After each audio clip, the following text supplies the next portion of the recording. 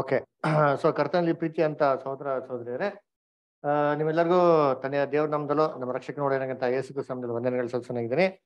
Sir, ಇವತ್ತು ನಾವು discussion, ಓಕೆನಾ, ನಿಮ್ಮೆಲ್ಲ ಪ್ರಶ್ನೆಗಳಿಗೂ ಮುಖ್ಯವಾಗಿ ಯೇಸು ಕ್ರಿಸ್ತನ ಒಂದು ಎರಡನೇ ಬರುವಿಕೆಗೆ ಸಂಬಂಧವಾಗಿರೋಂಥ ಒಂದು ಪಾಠಗಳಿಗೆ, ಇದುವರೆಗೂ ನಾವು ಕವರ್ ಮಾಡಿದಂಥ ಪಾಠಗಳಿಗೆ ಅದ್ರ ಬಗ್ಗೆ ನಾವು ಡಿಸ್ಕಷನ್ ಇಟ್ಕೊಂಡಿದ್ದೀರಿ. ಅದರಿಂದ ಯಾರಿಗೆಲ್ಲ ಏನೆಲ್ಲ ಪ್ರಶ್ನೆ ಇದೆಯೋ ದಯವಿಟ್ಟು ಕೇಳಿ, ಏನು ತೊಂದರೆ ಇಲ್ಲ. ಆಮೇಲೆ ಇದರಲ್ಲಿ ಕೆಲವೊಂದು ಅಂಶಗಳನ್ನ ಹೇಳ್ಬಿಡ್ತೀವಿ, ಅದನ್ನ ಮನಸ್ಸಲ್ಲಿ ಇಟ್ಕೊಳ್ಳಿ, ಯಾರೋ ಬೇಜಾರು ಮಾಡ್ಕೊಂಬಿಡಿ. ಏನು ಅಂದ್ರೆ, ಯಾರೋ ಒಬ್ರು ಪ್ರಶ್ನೆ ಕೇಳಿದ್ರೆ ಆ ಪ್ರಶ್ನೆಗೆ ಏನ್ರಿ ಉತ್ತರ ಕೊಡೋ ತನಕ ಪೂರ್ತಿಯಾಗಿ ವೆಯ್ಟ್ ಮಾಡಿ. ಎರಡನೇದು, ಆ ಪ್ರಶ್ನೆದ ಒಬ್ರು ಬಡದ ಪ್ರಶ್ನೆ ಕೇಳ್ತಾರೆ, ಅದೇ ಪ್ರಶ್ನೆ ನಂಗೆ ಆಲ್ರೆಡಿ ಇತ್ತು ಅಂತಂದ್ರೆ ತಿರ್ಗಾ ರಿಪೀಟ್ ಮಾಡೋದು ಬೇಡ, ಬೇರೆ ತರ ಪ್ರಶ್ನೆ ಇದ್ರೆ ನೀವು ಕೇಳಿ, ಆಯ್ತಾ? ಅಥವಾ ಆಮೇಲೆ ಇನ್ನೊಂದ್ಸತಿ ಆ ಪ್ರಶ್ನೆ ಅರ್ಥ ಆಗಿಲ್ಲ ಅಂತಂದ್ರು ನೀವು ಇನ್ನೊಂದ್ಸತಿ ಕೇಳಿದ್ರು ನಾವು ಕ್ಲಾರಿಫೈ ಮಾಡಕ್ಕೆ ನಾವು ಪ್ರಯತ್ನ ಮಾಡ್ತೀರಿ. ಮೂರನೇದು, ಆ ಪ್ರಶ್ನೆಗೆ ಯಾರು ಒಬ್ರು ತಮ್ಮ ಅಭಿಪ್ರಾಯ ಏನೋ ಹೇಳ್ತಾ ಇತ್ತಂದ್ರೆ ಸೆಂಟ್ರಲ್ ಇನ್ನೊಬ್ರು ಏನ್ ಮಾಡಕ್ ಹೋಗ್ಬಿಡಿ, ಆ ಕಮೆಂಟ್ ಮಾಡಕ್ ಹೋಗ್ಬಿಡಿ, ಸೆಂಟ್ರಲ್ ಇಂಟರ್ಫಿಯರ್ ಆಗೋದು ಅಥವಾ ಅವ್ರಿಗೆ ಹೇಳೋದನ್ನ ಇನ್ನೊಂದ್ಸತಿ ಇದು ಮಾಡೋದು ಏನ್ ಮಾಡಕ್ ಹೋಗ್ಬಿಡಿ. ಅವರೆಲ್ಲ ಏನ್ ಹೇಳ್ತಾರೋ ಪೂರ್ತಿಯಾಗಿ ಹೇಳ್ಬಿಡ್ಲಿ, ಆವಾಗ ಇನ್ನೊಬ್ರು ಏನ್ ಮಾಡಿ ನೀವು ಹೇಳಿ. ಎಲ್ಲರಿಗೂ ಅವಕಾಶ ಇದೆ, ಓಕೆನಾ? ಎಲ್ಲರಿಗೂ ಅವಕಾಶ ಇರ್ತದೆ ಅಂದ ಸಂಪೂರ್ಣವಾಗಿ ಪೂರ್ತಿಯಾಗಿ ಕೇಳಿ, ಓಕೆನಾ? ಒಂದು 45 to 50 minutes, ಹೆಚ್ಚು ಕಮ್ಮಿ 1 hour ವರೆಗೂ ಏನ್ ಮಾಡೋಣ ನೋಡೋಣ, ಓಕೆನಾ? So depends upon the time. So ನಿಮ್ಮ ಸಮಯಗಳು ಇವಾಗ ಶುರು ಆಗ್ತದೆ, ತಮ್ಮ ಪ್ರಶ್ನೆಗಳನ್ನ ಕೇಳಕ್ಕೆ ಶುರು ಮಾಡ್ಬೋದು. Anybody has got any questions?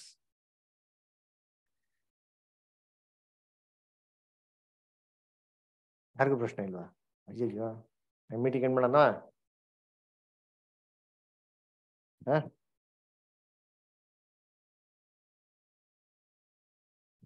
ಯಾರಿಗೂ ಕ್ವಶನ್ಸ್ ಇಲ್ವಾ? ಪಾಸ್ಟರ್, ಏನು ಪ್ರಶ್ನೆ ಇಲ್ವಾ?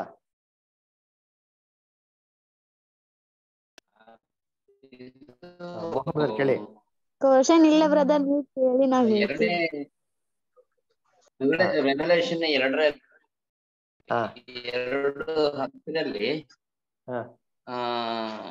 ಒಂದು ಇದೆ ಬ್ರದರ್, ನೋಡ್ಬಿಟ್ಟು ಒಂದೇ ಹಾಗೆಲ್ಲ ಹೇಳ್ತೀನಿ. ಓಕೆ, ಒಂದು ನಿಮಿಷ. ಅದರಲ್ಲಿ ನೋಡ್ರಿ, ನಿಮಗೆ ಸಂಬಂಧಿಸಿರುವ ಬಾಧೆಗಳಿಗೆ ಹೆದರಬೇಡಿ. ಈಗ ನಾವು ದುಷ್ಪ್ರೇರಣೆ ಒಳಗಾಗದ ಸೈತಾನನು ನಿಮ್ಮಲ್ಲಿ ಕೆಲವರನ್ನು ಸೆರೆಮನೆಯೊಳಗೆ ಹಾಕುವುದಕ್ಕಿದ್ದಾನೆ ಮತ್ತು 10 ದಿವಸಗಳ ತನಕ ನಿಮಗೆ ಸಂಕಟ ಇರುವುದು. ಸಾಯಬೇಕಾದ್ರೂ ನಂಬಿಕೆಸ್ತನಾಗಿರು, ನಾನು ನಿನಗೆ ಜೀವ ಜಯಮಾನ ಕೊಡುವೆನು. ಅಂದ್ರೆ 10 ದಿವಸ ನನಗೆ ಅರ್ಥ ಬೇಕು. 10 ದಿವಸಗಳ ತನಕ ನಿಮಗೆ ಸಂಕಟ ಇರುವುದಂತ ಅದು ಯಾವ್ದಂತ? ಓಕೆ, ಸರಿ ಸರಿ ಬದ, ಗುಡ್. ಇದಲ್ಲಿ ಏನ್ ಬದ ಡೌಟ್ ಪ್ರಶ್ನೆ? 10 ದಿವಸ ಅಂತ ಏನು, ಯಾವ ಸಂಕಟ? ಅದ ನಮ್ಗೆ ಅಥವಾ ಸೈತಾನ ಸಂಕಟನ, ದೇವರು ಸಂಕಟನ ನಮಗೆ ಗೊತ್ತಿಲ್ಲ. Super point, very good. Observe ಮಾಡಿ ನೋಡಿ. ಇವಾಗ ಇಲ್ಲಿ ಪ್ರಕಟಣೆ 2ನೇ ಅಧ್ಯಾಯ ನೋಡ್ಬೇಕಾದ್ರೆ 10 ದಿವಸಗಳಂತ ಏನಕ್ಕೆ ಗೊತ್ತು? ಮರಣದವರೆಗೂ ನಂಬಿಕೆ ಸಹ ಇರ್ಬೇಕು ಅಂದ್ರೆ ಓಕೆ. ಇದು 10 ದಿವಸಗಳು ಮಾತ್ರ ಉಪದ್ರವ ಇರ್ತಾರೆ, ಮತ್ತೆ 10 ದಿವಸ ಆಮೇಲೆ ಉಪದ್ರವ ಇರಲ್ವಾ ಅಂತ ನೋಡ್ಬೇಕಾದ್ರೆ ಇಲ್ಲಿ ಒಂದು ಸಭೆಗೆ ಹೇಳಂತ ಒಂದ್ ಮಾತು ಯಾವುದು? 8ನೇ ವಾಕ್ಯ ಓದಿಬಿಡ್ತಾರೆ ಅದಲ್ಲೇ. 1 ನಿಮಿಷ ಓದ್ತೀನಿ. ಓದಿ ಓದಿ ಓದಿ. ಮೂಲದಲ್ಲಿರುವ ಸಭೆಯ ದೂತನಿಗೆ ಬರೆ. Very good. So ಸಾಕ್ಬಿಡಿ, thank you. ಸದ್ಯ ನೋಡ್ಬೇಕಾದ್ರೆ ಇಲ್ಲಿ ಸ್ಮಿರ್ನಾ ಸಭೆಗೆ ದೂತನಿಗೆ ಬರೆ ಅಂತ ಹೇಳ್ತಾರೆ. ಅಂದ್ರೆ ಯಾಕೆ ಸ್ಮಿರ್ನಾ ಅಂತ ಹೇಳ್ತಾರೆ, ಯಾವ ಪರ್ಟಿಕ್ಯುಲರ್ ಸಭೆ ಅಂತ ಹೇಳ್ತಾರೆ? ಇದ್ಯಾವ ಸ್ಮಿರ್ನಾ ಸಭೆ ಅಂತ ನೋಡ್ಬೇಕಾರೆ ಆಕ್ಚುಲಿ ಸ್ಮಿರ್ನಾ ಅಂತ ಸಭೆನೇ ಇರ್ಲಿಲ್ಲ. ಸರಿ, ಮತ್ತೇನಕ್ಕೆ ಕೇಳ್ತಾರೆ ಅಂತ ನೋಡ್ಬೇಕಾರೆ ಇಲ್ಲಿ ಆಕ್ಚುಲಿ ನಾವು ನೋಡೋದಾದ್ರೆ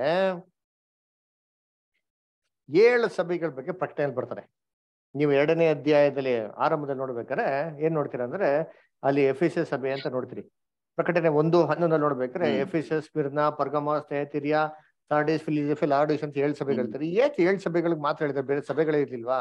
ಎಷ್ಟು ದೊಡ್ಡ ದೊಡ್ಡ ಸಭೆಗಳಿತ್ತು, ಇವೆಲ್ಲ ಬಿಟ್ಬಿಟ್ಟು ಯಾಕೆ ಚಿಕ್ಕ ಸಭೆಗಳಿಗೆ ಹೇಳ್ತಾರೆ ಅಂತಂದ್ರೆ ಇದು ಒಂದು ಛಾಯೆ. ಸುವಾರ್ತೆ ಯುಗನ 7 ಭಾಗವಾಗಿ ಏನ್ ಮಾಡಿದ್ದಾರೆ, ಡಿವೈಡ್ ಮಾಡಿದ್ದಾರೆ. ಆ 7 ಭಾಗನ ಒಂದೊಂದು ಸಭೆಗಳಿಗೆ ಚಿತ್ರೀಕರಣ ಮಾಡಿಕೊಟ್ಟಿರೋದು. ಅಂದ್ರೆ ಎಫೆಸಸ್ ಸಭೆ ಮೊದಲನೇ ಸಭೆ, 2ನೇ ಸಭೆ ಸ್ಮಿರ್ನಾ ಸಭೆ. ಅಂದ್ರೆ ಯೇಸು ಕ್ರಿಸ್ತು ಮೊದಲನೇ ಬರುವಿಕೆಯಲ್ಲಿ ಬಂದಿದ ಮೇಲೆ ಅವ್ರ ಮರಣ ಹೊಂದಿದ ನಂತರ ಸಭೆ ಎಲ್ಲಾ ಕಡೆ ಏನಾಯ್ತು, ಡೆವಲಪ್ ಆಗೋದಕ್ಕೆ ಲೋಕದಲ್ಲಿ ಎಲ್ಲಾ ಕಡೆ ಜಗತ್ತಲ್ಲಿ ಶುರು ಆಯ್ತು.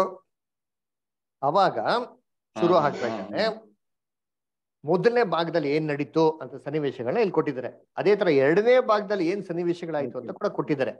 ಸೊ ಇಲ್ಲಿ 10 ದಿನಗಳು ಅಂತ ನೋಡ್ಬೇಕಾದ್ರೆ ಆಕ್ಚುಲಿ ಡಯಾಕ್ಲೇಷನ್ ಅಂತ ಒಬ್ಬ ಎಂಪರರ್ ಇರ್ತಾರೆ. 303 ಕ್ರಿಸ್ತ ಶಕ ಇಂದ ಹಿಡಿದು 313 ಕ್ರಿಸ್ತ ಶಕವರೆಗೂ ಡಯಾಕ್ಲೇಷನ್ ಅಂತ ಎಂಪರರ್ ಏನಪ್ಪಾ ಮಾಡ್ತಾನೆ ಅಂತಂದ್ರೆ ಎಲ್ಲಾ ಕ್ರೈಸ್ತವರನ್ನು ಸಿಸ್ಟಮೆಟಿಕ್ ಆಗಿ ಸಾಯಿಸ್ಬೇಕು ಅಂತ ಕಂಪಲ್ಸರಿ ಆಜ್ಞೆ ಕೊಡ್ತಾನೆ. ಗಂಡಸ್ರು ಹೆಂಗಸ್ರು ಎಲ್ಲರನ್ನೂ ಸಾಯಿಸೋದಕ್ಕೆ ಪ್ಲಾನ್ ಕೊಡ್ತಾನೆ. ಅವಾಗ ಭಯಂಕರ ಟ್ರಿಬ್ಯುಲೇಷನ್ ಇರ್ತದೆ 10 years. ಆ 10 years ಬಗ್ಗೆ ಹೇಳೋದು. 10 days ಅಂದ್ರೆ ನಮ್ಗೆ ಪ್ರವಾದಿಗೆ ಒಂದಿನ ಅಂದ್ರೆ ಎಷ್ಟೋ ವರ್ಷ? 1000 ವರ್ಷ. ಪ್ರವಾದಿಗೆ 1 ವರ್ಷ. ಯಾರು ಹೇಳಿದ್ದು 1 ವರ್ಷ ಅಂತ? ಕೈತ್ರಿ ನೋಡೋಣ. ಯಾರು 1 ವರ್ಷ ಅಂತ ಹೇಳಿದ್ದು? ವೆರಿ ಗುಡ್ ಪ್ರಿಸಿಲ್ಲಾ, ಶಾಂತ ಸರ್, ವೆರಿ ಗುಡ್, ಸೂಪರ್. ಚಪ್ಪಳ ತಡ್ತೀನಿ ನಿಮ್ಗೆಲ್ಲ 100 out of 100. ಸರಿ ಆಯ್ತು. ನೋಡ್ಬೇಕಾರೆ ಅಲ್ಲಿ 303 AD ಇಂದ 310 AD ವರೆಗೂ ಅಂದ್ರ ಸಾರಿ 303 AD ಇಂದ 313 AD ವರೆಗೂ ಏನ್ ಮಾಡ್ತಾರೆ ಅದನ್ನ ಹೇಳ್ತಾರೆ. ಓಕೆನಾ? ಸೊ ಅಲ್ಲಿ ಅವಾಗ ಸಿಚುವೇಶನ್ ನಡೀತು. ಅವಾಗೇನೆ ಏನಾಗಿದ್ದು ಅಂತಂದ್ರೆ ಈ ಕ್ರಿಶ್ಚಿಯನ್ಸ್ ನೆಲ್ಲ ಅರೆಸ್ಟ್ ಮಾಡಿ ಏನ್ ಮಾಡ್ತಾರೆ, ಪತ್ಮೋಸ್ ದ್ವೀಪಕ್ಕೆ ಹಾಕ್ತಾರೆ. ಆ ಪತ್ಮೋಸ್ ದ್ವೀಪದಲ್ಲಿ ಯೋಹಾನ ಏನ್ ಮಾಡಿದ್ದು, ಈ ಒಂದು ದರ್ಶನನ ಪ್ರಕಟಣೆಯಲ್ಲಿ ಅವ್ರು ನೋಡಿದ ಅದನ್ನೇ ನಮ್ಗೆ ಬುಕ್ಕಲ್ಲಿ ಕಟ್ ಮಾಡ್ತಾರೆ. ಸರಿ, ಇಲ್ಲಿ ನೋಡ್ಬೇಕಾರೆ ಏನಾಯ್ತು ಅಂತ ಅವಾಗ ಯಾವ ತರ ಹಿಂಸೆ ಕೊಡಕ್ ಶುರು ಮಾಡಿದ್ರು ಅಂದ್ರೆ ಎಲ್ಲಾರು ಸಿಕ್ಸಿಕ್ದಲ್ಲೂ ಸಾಯ್ಸಕ್ ಶುರು ಮಾಡ್ಬಿಟ್ರು. ಏನು ಗಂಡು ಹೆಣ್ಣು ಮಕ್ಳೆಲ್ಲ ಕೇರ್ ಮಾಡಂಗಿಲ್ಲ. ಅವಾಗ ಕ್ರಿಶ್ಚಿಯನ್ಸ್ ಎಲ್ಲ ಏನಾದ್ರು ಓಡೋಗ್ಬಿಟ್ರು. ಓಡೋಗಿ ಎಲ್ಲಿ ತಪ್ಪಿಸ್ಕೊಂಡ್ರು ಅಂತ ನೋಡಿದ್ರೆ ಇಸ್ರೇಲಿಂದ ಹೊರಗಡೆ ಬಂದ್ರೆ ಕುಮ್ರಾನ್ ಕೇವ್ಸ್ ಅಂತ ಇರೋದು. ಅಂದ್ರೆ ಕುಮ್ರಾನ್ ಕೇವ್ಸ್ ಅಂತ ಯಾರ ನೋಡಿದಿರ? ಕುಮ್ರಾನ್ ಕೇವ್ಸ್ ಅಂತ ಐಡಿಯಾ ಇದೆ ಯಾರಿಗಾರ? ಕುಮ್ರಾನ್ ಕೇವ್ಸ್ ಅಂತ ನೋಡಿಸಿಂತಾಳಿ. ಒಂದೇ ನಿಮಿಷ ಹಂಗೆ ರೀ, ಇಲ್ಲೊಂದು ನಿಮ್ಗೊಂದು ಐಡಿಯಾ ಬರ್ತದೆ.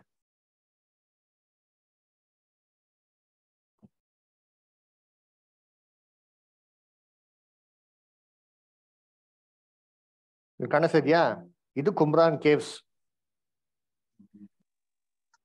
ಇಂಥ ಜಾಗದಲ್ಲಿ ಕ್ರಿಶ್ಚಿಯನ್ಸ್ ಏನ್ ಮಾಡಿದ್ರು, ನಿವಾಸ ಮಾಡಕ್ ಶುರು ಮಾಡಿದ್ರು ಇಂಥ ಬೆಟ್ಟ ಗುಡ್ಡೆಗಳಲ್ಲಿ. ಇದು ಎಲ್ಲಿದೆ ಅಂದ್ರೆ ಇಸ್ರೇಲಿನ ಹೊರಗಡೆ ಏನಾಗಿದೆ ಅಲ್ಲಿದೆ. ಇದು ಕುಮ್ರಾನ್ ಕೇವ್ಸ್ ಅಂತ ನೋಡಿ. ಇಲ್ಲಿ ಒಂದು ನಮ್ಗೆ ಪಿಕ್ಚರ್ ಮಾತ್ರ ಸಿಗ್ತಾರೆ. ಇದೆಲ್ಲ ಯಾರೋ ಒಬ್ರು ಅಲ್ಲೋಗಿ ಬ್ಯಾಪ್ಟಿಸಮ್ ತೊಗೊಂಡಿರೋ ಬಗ್ಗೆ ಚಿತ್ರೀಕರಣ ಕೊಟ್ಟಿದ್ದಾರೆ. ಆದ್ರೆ ಈ ತರ ಕ್ರೈಸ್ತರು ಈ ರೋಮರ್ ಒಂದು ಪರ್ಸಿಕ್ಯೂಷನ್ಸ್ ಇಂದ ಭಯ ಪಟ್ಟು ಏನ್ ಮಾಡೋರು ಅಂದ್ರೆ ಬೆಟ್ಟ ಗುಡ್ಡೆಗಳಲ್ಲಿ ವಾಸ ಮಾಡೋರು, ಡೆಸರ್ಟ್ ಲ್ಯಾಂಡ್ ಅಲ್ಲಿ.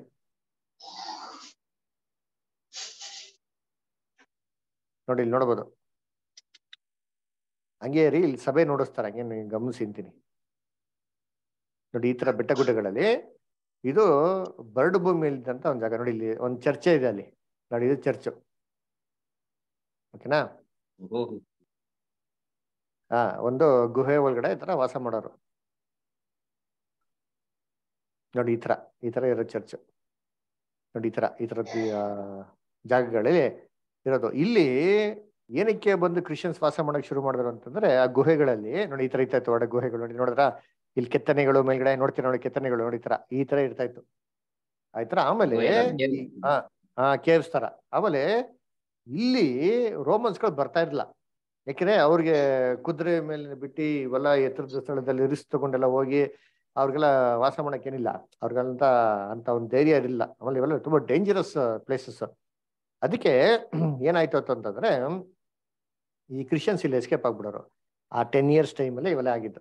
ಇಲ್ಲ ಆದವಾಗ ಏನಪ್ಪ ಆಯ್ತು ಅಂತ ನೋಡಿದ್ರೆ ಇವ್ರು ಬಂದ್ಬಿಟ್ಟು ಬೈಬಲ್ ಅಲ್ಲಿ ಸ್ಕ್ರಾಲ್ಸ್ ಇತ್ತು ಗೊತ್ತಾ? ಅಂದ್ರೆ ಒರಿಜಿನಲ್ ಬೈಬಲ್ ಬರಿಬೇಕಾದ್ರೆ ಸ್ಕ್ರಾಲ್ಸ್ ಅಲ್ಲಿ ಬರಿತಾ ಇದ್ರು. ಅಂದ್ರೆ ಪಟ್ಟಿಗಳಲ್ಲಿ. ಪಟ್ಟಿ ಅಂತಂದ್ರೆ ಪಾರ್ಚ್ಮೆಂಟ್ಸ್ ಅಂತ ಹೇಳ್ತಾರೆ. ಪಾರ್ಚ್ಮೆಂಟ್ಸ್ ಅಂತ ನೋಡಿದೀರಾ? ಬೈಬಲ್ ಅಲ್ಲಿ ಇದೆ ಪಾರ್ಚ್ಮೆಂಟ್ಸ್ ಬಗ್ಗೆ. ಬೈಬಲ್ ಓದಿದಿರಾ? ಒಂದು ನಿಮಿಷ ನೋಡಿಸ್ತೀನಿ. ಒಂದು ನಿಮಿಷ ರೀ.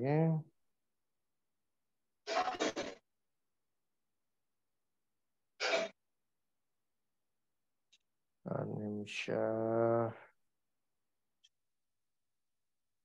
2 Timothy 4:13 ಓದಿ.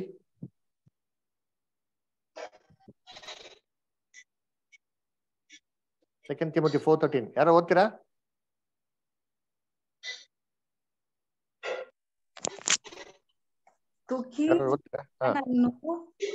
ಎಫೆಸಕ್ಕೆ ಕಳುಹಿಸಿದೆನು.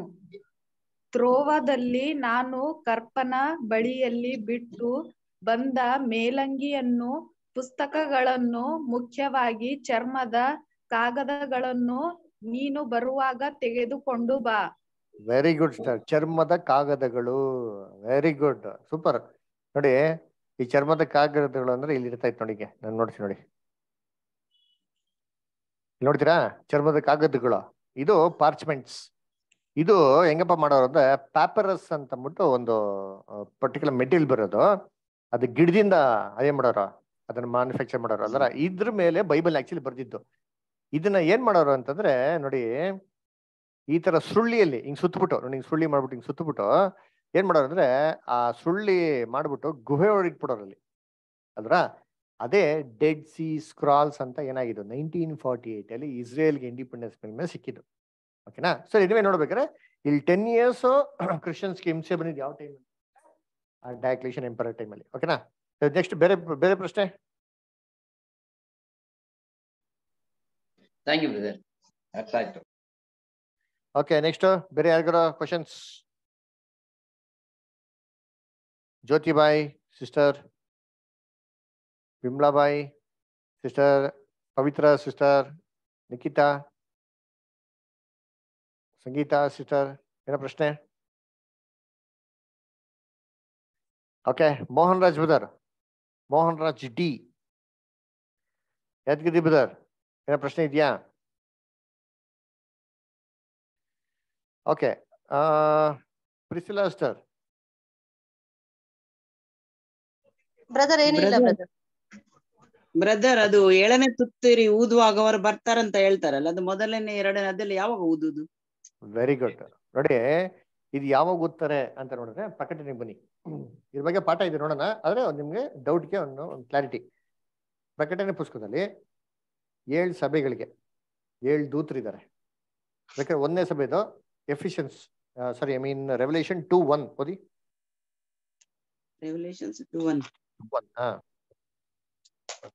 ಎಫೆಸ ಸಭೆಗೆ ಸಂದೇಶ. ಎಫೆಸದಲ್ಲಿರುವ 7 ಸಭೆಗಳು ಇದೆಯಲ್ಲ ಬ್ರದರ್ ಪ್ರಕಟಣೆಯಲ್ಲಿ, ಆ 7 ಸಭೆ ಈಗ ಅದು ಚಾಲು ಇದೆ ಬ್ರದರ್. ನಮ್ಮ ಈ ಸಭೆಗಳು ಡಿಫ್ರೆಂಟ್ ಇದೆಯಾ, ಅದು ಒಂದಾಗ್ತದ? ಅದು ಅದೇ ಇವಾಗ ನೋಡೋಣ, ನಡೆಯೋ ಅದ್ನೇ ಸಭೆಗಳಿಗೆ ಹೇಳ್ತೀನಿ ಬ್ರದರ್, ಹೇಳ್ತೀನಿ. ಪ್ರಿಸಿಲಾ ಸಿಸ್ಟರ್ ಓದಿ. ಎಫೆಸದಲ್ಲಿರುವ ಶ್ರೀ ಸಭೆಯ ದೂತನಿಗೆ ಹೀಗೆ ಬರೆ, 7 ನಕ್ಷತ್ರಗಳನ್ನು ತನ್ನ ಬಲಗೈಯಲ್ಲಿ ಹಿಡಿದಿರುವಾತನು 7 ಚಿನ್ನದ ದೀಪಸ್ತಂಭಗಳ ನಡುವೆ ನಡೆದಾಡುವಾತನು ನೀಡುವ ಸಂದೇಶವಿದು. ಗುಡ್. ಸೊ ಅಂದ್ರೆ 7 ಸಭೆಗಳಿಗೆ ಏನಾಗಿದೆ? 7ನೇ ಸಭೆ, 1ನೇ ಸಭೆ, 2ನೇ ಸಭೆ, ಎಫೆಸಸ್ ಸಭೆಗೆ ಇರೋಂಥ ದೂತ ಅಂತಿದೆ. ಅಂದ್ರೆ 7 ಸಭೆಗೆ 7 ದೂತರು ಇದ್ದಾರೆ, ಕರೆಕ್ಟಾ? 8ನೇ ಅಧ್ಯಾಯ 1ನೇ ವಾಕ್ಯ ಓದಿ ಇವಾಗ. 8ನೇ ಅಧ್ಯಾಯ 2ನೇ ವಾಕ್ಯ, ಕ್ಷಮಿಸಿ. ಬಳಿಕ ನಾನು ದೇವರ ಸಾನ್ನಿಧ್ಯದಲ್ಲಿ ನಿಂತಿದ್ದ 7 ದೇವದೂತರನ್ನು ಕಂಡೆ, ಅವರಿಗೆ 7 ತುತ್ತೂರಿಗಳನ್ನು ಕೊಡಲಾಗಿತ್ತು. ಅಂದ್ರೆ ಈ 7 ದೂತರುಗಳು ಯಾರು ಅಂದ್ರೆ 7 ಸಭೆಗಳಿಗೆ ಅಂತ 7 ದೂತರುಗಳೇ. ಅವ್ರಿಗೆ ತುತ್ತೂರಿ ಕೊಟ್ಟವ್ರ ನೇಮಿನಿಂಗು ಆ ಸಭೆಯ ಕಾಲದಲ್ಲಿ ಏನೆಲ್ಲ ಸತ್ಯನ ದೇವರು ಹೊರಗಡೆ ತರಿಸ್ಬೇಕಾಗಿತ್ತೋ ಆ ಸತ್ಯಗಳನ್ನ ತರ್ಸೋದಕ್ಕೆ ಈ ಪರ್ಟಿಕ್ಯುಲರ್ ದೂತರುಗಳನ್ನ ಏನ್ ಮಾಡಿದ್ರೆ ದೇವರು ಉಪಯೋಗಿಸಿದ್ದಾರೆ. ಅಂದ್ರೆ ಈ ದೂತರುಗಳು ಯಾರು ಅಂದ್ರೆ ಪರಲೋಕದಿಂದ ಬಂದ ದೂತರ ಅಂದ್ರೆ ಇಲ್ಲ, ಭೂಲೋಕದಲ್ಲಿ ಮನುಷ್ಯರನ್ನ ಬೈಬಲ್ನ ದೂತರು ಅಂತ ಕರೀತಾರೆ. ನೋಡಿದಿರ ವಾಕ್ಯ ಮಲಾಕಿ, ಮನುಷ್ಯರನ್ನು ಕೂಡ ದೂತರನ್ನು ಕರೀತಾರೆ. ಆಕ್ಚುಲಿ ಪರಲೋಕದಲ್ಲಿ ದೂತರು ಕೂಡ ದೂತ ಅಂತ ಹೇಳ್ತಾರೆ, ಆದ್ರೆ ಇಲ್ಲಿ ಪ್ರಕಟಣೆಯಲ್ಲಿ ಯೂಸ್ ಮಾಡ್ಬೇಕಾದ್ರೆ ಮನುಷ್ಯರಿಗೆ ಏನ್ ಮಾಡಿದ್ರು ದೂತರು ಅಂತ ಹೇಳ್ತಾರೆ. ಎಲ್ಲಿ ಅಂತಂದ್ರೆ ಮಲಾಕಿ ಸಿಸ್ಟರ್, ಬ್ಯಾಪ್ಟಿಸಮ್ ಯವನರು ಕೂಡ ದೂತರು ಅಂತ ಕರೀತಾರೆ. ಕರೆಕ್ಟ್. ಜಾನ್ ದ ಬ್ಯಾಪ್ಟಿಸ್ಟ್ ಕೂಡ ದೂತ ಅಂತ ಕರೀತಾರೆ, ಅದನ್ನು ಓದೋಣ ಬೇಕಾರೆ. ಇಲ್ಲಿ ಮಲಾಕಿ 2:7 ಮೊದಲು ಓದಿ, ಮಲಾಕಿ 3:1 ಓದಿ. 2 ಅಲ್ಲೇ ಬರ್ತಾವ. ಮಲಾಕಿ ಯಾಜಕನ ತುಟಿಗಳು ದೈವಜ್ಞಾನದ ದ್ವಾರಗಳು, ಅವನ ಬಾಯಿಂದ ಜನರು ಧರ್ಮೋಪದೇಶವನ್ನು ಕೇಳಬೇಕು. ಅವನು ಸೇನಾಧೀಶ್ವರ ಸರ್ವೇಶ್ವರ ಸ್ವಾಮಿಯ ದೂತನು. Very good. ನೋಡ್ರ ಯಾರಂತೆ ಆ ಯಾಜಕನು? ದೇವರ ದೂತ ಅಂತೆ. ಅಂದ್ರೆ ಅವ್ನು ಏಂಜಲ್ ಆಗ್ಬಿಟ್ರ? ಇಲ್ಲ, ದೇವ್ರ ಏಂಜಲ್ ಆಗೋದಕ್ಕೆ ಸಾಧ್ಯ ಇಲ್ಲ. ಅಂದ್ರೆ ಏಂಜಲ್ ಅಂತ ಏನಕ್ಕೆ ಕರೀತಾರೆ ಅಂದ್ರೆ ಅವ್ರ ತುಟಿಯಲ್ಲಿ ಏನಿದೆ? ದೇವರ ವಾಕ್ಯ ಇದೆ, ಧರ್ಮೋಪದೇಶ ಇದೆ. ಅಂದ್ರೆ ದೇವ್ರ ವಾಕ್ಯನೆಲ್ಲ ಯಾರು ಹೇಳ್ತಾರೋ ಅಂದ್ರೆ ದೇವ್ರನ್ನ ರೆಪ್ರೆಸೆಂಟ್ ಮಾಡಿ ಯಾರು ಹೇಳ್ತಾರೋ ಅವ್ರನ್ನೆಲ್ಲ ಬೈಬಲ್ ಅಲ್ಲಿ ಏಂಜಲ್ ಅಂತ ಕರೀತಾರೆ. ಇದಕ್ಕೆ ಜಾನ್ ದ ಬ್ಯಾಪ್ಟಿಸ್ಟ್ ನ ಏಂಜಲ್ ಅಂತ ಕರೆಯೋದು. ಅಲ್ಲೇ ಮಲಾಕಿ 3:1 ಸೇನಾಧೀಶ್ವರ ಸರ್ವೇಶ್ವರ ಹೇಳುವುದನ್ನು ಕೇಳಿ ನಾನು ನನ್ನ ದೂತನನ್ನು ಮುಂದಾಗಿ ಕಳಿಸುತ್ತೇನೆ. ನಾನು ಬರಲು ಮಾರ್ಗವನ್ನು ಆತನು ಸಿದ್ಧಗೊಳಿಸುವನು. ನೋಡ್ರಾ, ನೀವು ಕ್ರೈಸ್ಟ್ಗೆ ಮಾರ್ಗ ಸಿದ್ಧಪಡಿಸಿದ್ಯಾರ? ಯೋಹಾನ, ಸ್ನಾನಿಕ ಯೋಹಾನ. ಎಸ್, ಆ ಯೋಹಾನನ್ ಕೂಡ ಬೈಬಲ್ ಏನ್ ಮಾಡ್ತಾರೆ, ದೂತ ಅಂತ ಹೇಳ್ತಾರೆ. ಸೊ ಇಲ್ಲಿ ಪ್ರಕಟಣೆಯಲ್ಲಿ 7 ಸಭೆಗಳಿದೆ ಅಂತಂದ್ರೆ ಲಿಟರಲ್ ಆಗಿರೋ ಸಭೆ ಇಲ್ಲ. ಸೊ ಅಲ್ಲಿ ಸಭೆಯ ಒಂದು ಕಾಲ, ಆ ಒಂದು ಸಭೆಯ ಒಂದೊಂದು ಕಾಲದಲ್ಲಿ ದೇವರು ಒಬ್ಬೊಬ್ಬ ವ್ಯಕ್ತಿಗಳನ್ನ ದೂತರ ತರ ಉಪಯೋಗಿಸಿ ಅವ್ರ ಮುಖಾಂತರ ಸತ್ಯ ಸಂದೇಶಗಳನ್ನ ಮಾಡೋದು ಹೊರಗಡೆ ತಂದ್ರು. ಇವಾಗ ಬೈಬಲ್ ಹೇಳ್ತಾರಲ್ಲ, ತುತ್ತೂರಿ ಅಂದೇನ್ರಿ ಸತ್ಯ ಅಲ್ರ, ಸತ್ಯನೇ. ತುತ್ತೂರಿ ಅಂದ್ರೆ ಪುಯಿ ಅಂತ ಲಿಟರಲ್ ತುತ್ತೂರಿ ಊದ್ಕೊಂಡ್ಬರ್ತಾರೆ ಅಂತಲ್ಲ, ಬೈಬಲ್ ತುತ್ತೂರಿ ಏನ್ರಿ ಸತ್ಯ.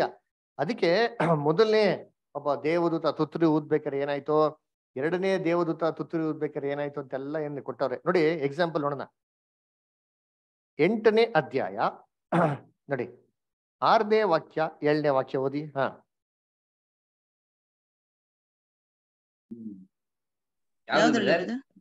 ಪ್ರಕಟಣೆ 8 ಅಧ್ಯಾಯ ವಾಕ್ಯ 6 ಮತ್ತೆ 7. 7 ತುತ್ತೂರಿಗಳನ್ನು ಹಿಡಿದಿದ್ದ 7 ಮಂದಿ ದೇವದೂತರು ತಮ್ಮ ತಮ್ಮ ತುತ್ತೂರಿಗಳನ್ನು ಊದಲು ಸಿದ್ಧರಾದರು. ಮೊದಲನೆಯ ದೇವದೂತನು ತುತ್ತೂರಿಯನ್ನು ಊದಿದನು. ಭೂಮಿಯ ಮೇಲೆ ರಕ್ತ ಮಿಶ್ರಿತವಾದ ಆಲಿಕಲ್ಲಿನ ಮತ್ತು ಬೆಂಕಿಯ ಸುರಿಮಳೆ ಆಯಿತು. ಪರಿಣಾಮವಾಗಿ ಭೂಮಿಯ ಮೂರನೆಯ ಒಂದು ಭಾಗ ಸುಟ್ಟು ಹೋಯಿತು. ಮರಗಳಲ್ಲಿ ಮೂರನೇ ಒಂದು ಭಾಗ ಭಸ್ಮವಾಯಿತು. ಇದೇನಿದು? ಇದು ಆಕ್ಚುಲಿ ಏನಪ್ಪ ಅರ್ಥ ಅಂದ್ರೆ ಏನ್ರಿ, ಆನೆಕಲ್ಲಿನ ಮಳೆ ಬಂತಂತೆ ಅಲ್ಲರ, ಏನ್ರಿ ಕಲ್ಲಿನ ಮಳೆ, ಆದ್ರೆ ಜೊತೆಗೆ ರಕ್ತ ಮಿಶ್ರಣವಾಗಿತ್ತು ಅಂತೆ. ಹಂಗಾರೆ ಏನ್ ಮಾಡ್ಬೇಕು, ಇದೆಲ್ಲ ಕೋಡ್ ಸಿಂಬಾಲಿಕ್ ಲ್ಯಾಂಗ್ವೇಜ್. ಫಸ್ಟ್ ಏನ್ ಮಾಡ್ಬೇಕು, ಯಾಕೆ ಕಲ್ಲಿನ ಮಳೆ ಅಂತ ಹೇಳಿದೆ ಅಂತ ನೋಡ್ಬೇಕು. ಮಳೆಯಲ್ಲಿ ಏನಿರ್ತದೆ, ಅದು ಕಲ್ಲಾಗಿದ್ರೆ ಏನಿರ್ತದೆ ಅಂತ ಅರ್ಥ ಹುಡುಕ್ಬೇಕು, ರಕ್ತ ಏನಂತ ಅರ್ಥ ಹುಡುಕ್ಬೇಕು. ಆಮೇಲೆ ಇದು ಭೂಮಿ ಮೇಲೆ ಬಿದ್ದವಾಗ ಹುಲ್ಲಲ್ಲಿ 3 ಭಾಗ ಅಂತೆ. ಅಂದ್ರೆ ಹುಲ್ಲು ಬೇರೆ ಇದೆಯಾ, ಹುಲ್ಲಲ್ಲಿ 3 ಭಾಗ ಇದೆಯಾ ಅಂತ ನಾವೇನ್ ಮಾಡ್ಬೇಕು, ಈ 3 ಭಾಗ ಯಾವುದು ಅಂದ್ರೆ ಬೈಬಲ್ ಹುಲ್ಲು ಅಂತ ಹುಡುಕ್ಬೇಕು. ಅದೇ ತರ ಮರ ಅಂತ ಹೇಳ್ತಾರೆ, ಮರ ಅಂದ್ರೆ ಮರದಲ್ಲಿ 3 ಭಾಗ ಇದೆ. ಯಾವ್ದು 3 ಭಾಗ ಅಲ್ವರ? ಮರ ಏನು ಬೈಬಲ್ ಅಲ್ಲಿ ಅರ್ಥ? ಮರ ಏನು ಬೈಬಲ್ ಅಲ್ಲಿ ಅರ್ಥ? ಥಿಂಕ್ ಮಾಡಿ. Israel, very good star. Next ಇನ್ನೊಂದು ದೇವರಾಜ್ಯ ಅದು ಇದೆ. ಯಾವ್ದು? ಕ್ರಿಸ್ತನ್ಗೂ ಹೇಳ್ತಾರೆ. ಓಕೆಪ್ಪ, ಆಯ್ತು, ಸರಿ. ನಾವು ಕ್ಲೂ ಕೊಡ್ಲಾ? ಕೀರ್ತನೆ 1:1 ಏನ್ ಹೇಳ್ತಾರೆ?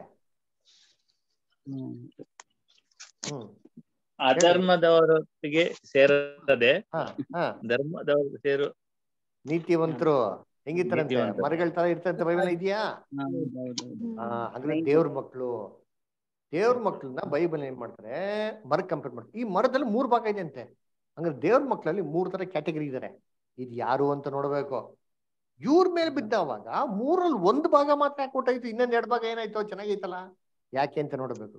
ಇದೇನಪ್ಪ ಅಂದ್ರೆ ಇದನ್ನ ಸ್ಟಡಿ ಮಾಡ್ತೀರಿ ದೇವ್ರ ಮುಂದೆ ಬರೋಂತ ರೆವಲ್ಯೂಷನ್ ಸ್ಟಡೀಸ್ ಅಲ್ಲಿ ಇದೆಲ್ಲ ನೋಡ್ಬೇಕಾದ್ರೆ ನೋಡ್ತೀರಿ. ಸೊ ಇಲ್ಲಿ ನೋಡ್ಬೇಕಾದ್ರೆ ಆಕ್ಚುಲಿ ಏನಂದ್ರೆ ಏನಕ್ಕೆ ಹೇಳಿದೆ ಅಂತಂದ್ರೆ, ಮೊದಲನೇ ಸಭೆಯ ಭಾಗದಲ್ಲಿ ಅಪೋಸ್ಟಲ್ ಪೌಲ್ ಇರ್ಬೇಕಾದ್ರೆ ಏನಾಯ್ತು ಅಂತ ಇದು ಅರ್ಥ. ಇವಾಗ ಅದೇ ನೋಡೋಣ, ಇನ್ನೊಂದು ಕ್ಲೂ ನೋಡೋಣ. ಎಲ್ಲಿ ಅಂತಂದ್ರೆ ಪ್ರಕಟಣೆ 11:15 ಓದಿ ನೋಡೋಣ. 7ನೇ ಸಭೆ ಉದ್ಬೇಕಾರೆ ಏನಾಯ್ತಂತೆ? 7ನೇ ಸಭೆ ದೂತ, 7ನೆಯ ದೇವದೂತನು ತನ್ನ ತುತ್ತೂರಿಯನ್ನು ಊದಿದನು. ಆಗ ಸ್ವರ್ಗದಲ್ಲಿ ಮಹಾ ಶಬ್ದಗಳು ಉಂಟಾಗಿ ಹೀಗೆ ಮೊಳಗಿದವು: ವಿಶ್ವವನ್ನು ಆಳುವ ಅಧಿಕಾರವು ನಮ್ಮ ಸರ್ವೇಶ್ವರನದು ಹಾಗೂ ಅವರಿಂದ ಅಭಿಷಿಕ್ತನಾದ ಲೋಕೋದ್ಧಾರಕನದು.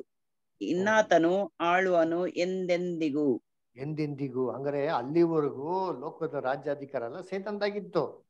ಯಾವಾಗ 7ನೇ ಒಬ್ಬ ದೂತ ಊದ್ತಾನೋ, ಅಂದ್ರೆ 7ನೇ ಒಂದು ದೂತನ ಮುಖಾಂತರ ದೇವ್ರ ಸತ್ಯಾಂಶಗಳನ್ನ ಹೊರಗಡೆ ತರಕ್ ಶುರು ಮಾಡ್ತಾರ ಭೂಲೋಕದಲ್ಲಿ. ಈ ರಾಜ್ಯಾಧಿಕಾರ, ಭೂಲೋಕದಲ್ಲಿ ಆಡಳಿತ ಮಾಡೋಂಥ ಅಧಿಕಾರನ ದೇವ್ರು ಏನ್ ಮಾಡಿದ್ರಂತೆ, ಸೇತನಿಂದ ತೆಗೆದ್ಬಿಟ್ಟು ಕ್ರಿಸ್ತನ್ಗಾಯ್ತಂತೆ, ಸರ್ವೇಶ್ವರನ್ಗಾಯ್ತಂತೆ, ಆತನ ಅಭಿಷಕ್ತನ್ಗೆ ಏನಾಯ್ತಂತೆ ಆಯ್ತಂತೆ ಅಲ್ವ. ಹಂಗಾರೆ ಏನಾಯ್ತಾ, 7ನೇ ಒಂದು ದೂತ ಲಿಟ್ರಲ್ ಅಲ್ಲ, 7ನೇ ತುತ್ತೂರಿ ಕೂಡ ಲಿಟ್ರಲ್ ಅಲ್ಲ. ಇದೇನ್ರಿ ಸತ್ಯ. 7ನೇ ಸಭೆ ಭಾಗದಲ್ಲಿ ಇವತ್ತು ನಾವಿರೋದು ಲಾಸ್ಟ್ ಸಭೆ ಭಾಗ. 7 ತುತ್ತೂರಿ ಆಮೇಲೆ ಇನ್ನೊಂದು ಇದೆಯಾ? 8ನೇದು ಇದೆಯಾ? ಇಲ್ಲ. 7 ಸಭೆ ಆಮೇಲೆ 8ನೇ ಸಭೆ ಇದೆಯಾ? ಇಲ್ಲ. ಅಂದ್ರೆ ಲಾಸ್ಟ್ ಸಭೆ ಲಾಸ್ಟ್ ಪೀರಿಯಡ್ ಅಲ್ಲಿ ಇದ್ದೀರಿ. ಈ ಲಾಸ್ಟ್ ಪೀರಿಯಡ್ ಆಗದ ಸನ್ನಿವೇಶಗಳನ್ನ ಏನ್ ಮಾಡಿದ್ರು ಇಲ್ಲಿ ಕೊಟ್ಟಿರೋದು ಅಲ್ವರ. ನೋಡಿ ಅದಕ್ಕೆ ನೋಡಿ ಇಲ್ಲಿ ತುತ್ತೂರಿ ಊದ್ರು, ರಾಜ್ಯಾಧಿಕಾರ ಆಯ್ತು, ಟ್ರಾನ್ಸ್ಫರ್ ಆಯ್ತು ಅಂತ ಹೇಳ್ತಾರಲ್ಲ.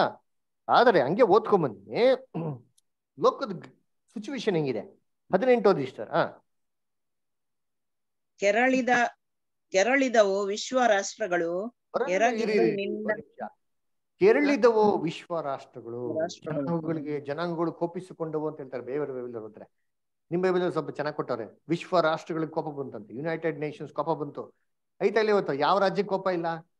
ಪುಟ್ಪುಟಾಣಿ ರಾಜ್ಯಗಳು ತೊಳಿ ಕೋಪ, ಪಾಕಿಸ್ತಾನ್ ತೊಳಿ ಕೋಪ, ಶ್ರೀಲಂಕಾಕ್ ತೊಳಿ ಕೋಪ, ಇಂಡಿಯಾಗ್ ತೊಳಿ ಕೋಪ, ಚೈನಾಗ್ ತೊಳಿ ಕೋಪ, ಕೊರಿಯಾಗ್ ತೊಳಿ ಕೋಪ, ಟರ್ಕಿ ತೊಳಿ ಕೋಪ ಅಲ್ಲರ, ಸಿರಿಯಾದಲ್ಲಿ ತಗೊಳ್ಳಿ ಅವಂಗೂ ಕೋಪ, ಈಜಿಪ್ಟ್ ತಗೊಳ್ಳಿ ಕೋಪ, ಅಮೆರಿಕಾಗಂತೂ ಭಯಂಕರ ಕೋಪ, ಎಲ್ಲಾರ್ಗೂ ಕೋಪಪ್ಪ. ಸರಿ, ಜನಾಂಗಗಳು ಕೋಪಿಸಿಕೊಂಡವು. ಯಾಕೆ? ಇವರೆಲ್ಲ ಕ್ರಿಸ್ತನಾಗೆ ಆಡಳಿತ ಹೋಯ್ತು ಅಂದ್ರೆ ಸುಮ್ಮನೆ ಬಿಡ್ತಾರ? ಇವರೆಲ್ಲ ಸರೆಂಡರ್ ಆಗಲ್ಲ ಅಲ್ವರ. ಕ್ರಿಸ್ತನ್ಗೆ ಏನಾಗಲ್ಲ, ವಾಲಂಟಿಯರ್ ಸರೆಂಡರ್ ಆಗಲ್ಲ. ಬಿಟ್ಬಿಟ್ರಪ್ಪ ಈ ಗಲಾಟೆಗಳು ಜಗಳ ಅಂದ್ರೆ ಬಿಡ್ತಾರ? ಬಿಡಲ್ಲ. ಕೋಪಿಸಿಕೊಂಡವು. ನೆಕ್ಸ್ಟ್ ಏನಾಯ್ತಂತೆ? ಎರಗಿತು ನಿನ್ನ ಪ್ರಕೋಪವು, ದೇವರ ಕೋಪ ಏನಾಯ್ತು ಇವಾಗ ವ್ಯಕ್ತಪಡಿಸಿದ್ರು.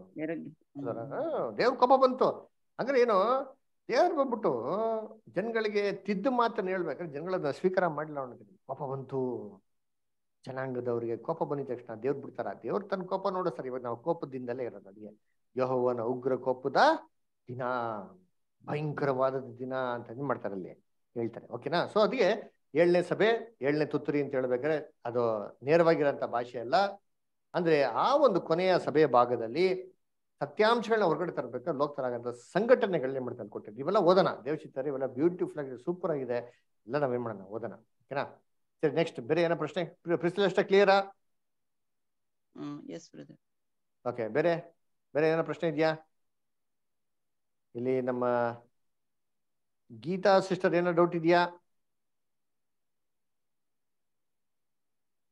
ಓಕೆ, ಪವಿತ್ರ ಸಿಸ್ಟರ್ ಏನೋ ಪ್ರಶ್ನೆ ಇದೆಯಾ? ಏನೂ ಇಲ್ಲ ಬ್ರದರ್. ಸರಿ, okay. Mohan Raj D, Yadgir Mohan Raj brother. Brother ಹೇಳಿ ಬ್ರದರ್. Any questions? ಪ್ರಶ್ನೆ ಇದೆಯಾ ಬ್ರದರ್? ಸರಿ, ಓಕೆ. Next Ritu sister.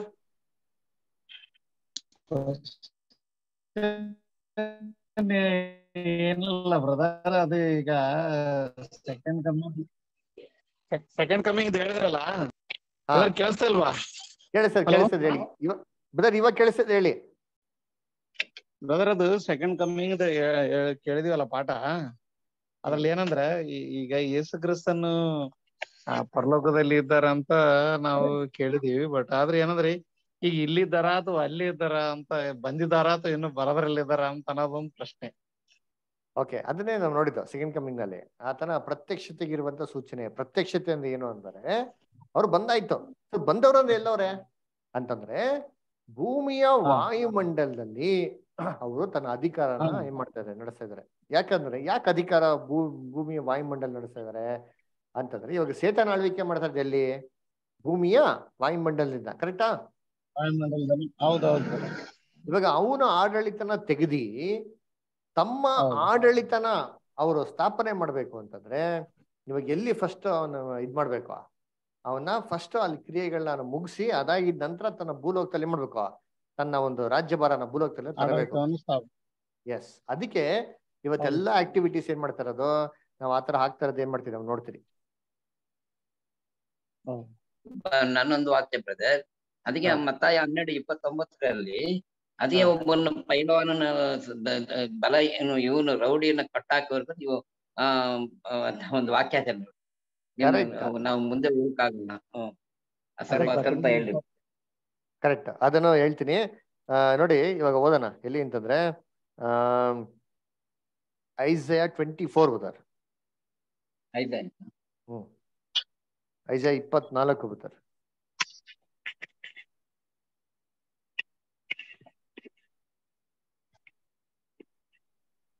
24 ಅಲ್ಲಿ 17th ವರ್ಸ್ ಬುಧರ್. ಆಮೇಲೆ 18th ವರ್ಸ್. ಭೂನಿವಾಸಿಯೇ, ಭಯವು ಗುಡಿಯು ಬಲೆಯು ನಿಮಗೆ ಕಾದಿವೆ. ಭಯದ ಸರ್ಪಳದಿಂದ ಓಡಿ ಹೋಗುವನು ಗುಡಿಯಲ್ಲಿ ಬೀಳುವನು. ಗುಡಿಯನ್ನು ಹತ್ತಿ ಇರುವನು ಬಲೆಗೆ ಸಿಕ್ಕುವನು. ನೋಡು, ಆಕಾಶದ ದ್ವಾರಗಳನ್ನು ತೆರೆದಿವೆ, ಭೂಮಿಯ ಅಸ್ಥಿರವಾರಗಳನ್ನು ಕಲ್ಪಿಸುತ್ತವೆ. ನೋಡ್ರ, ಆಕಾಶದ ಏನಂತ ಇಷ್ಟ, ಏನ್ ತೆರೆದಿದೆ ಅಂತ ಇಷ್ಟ.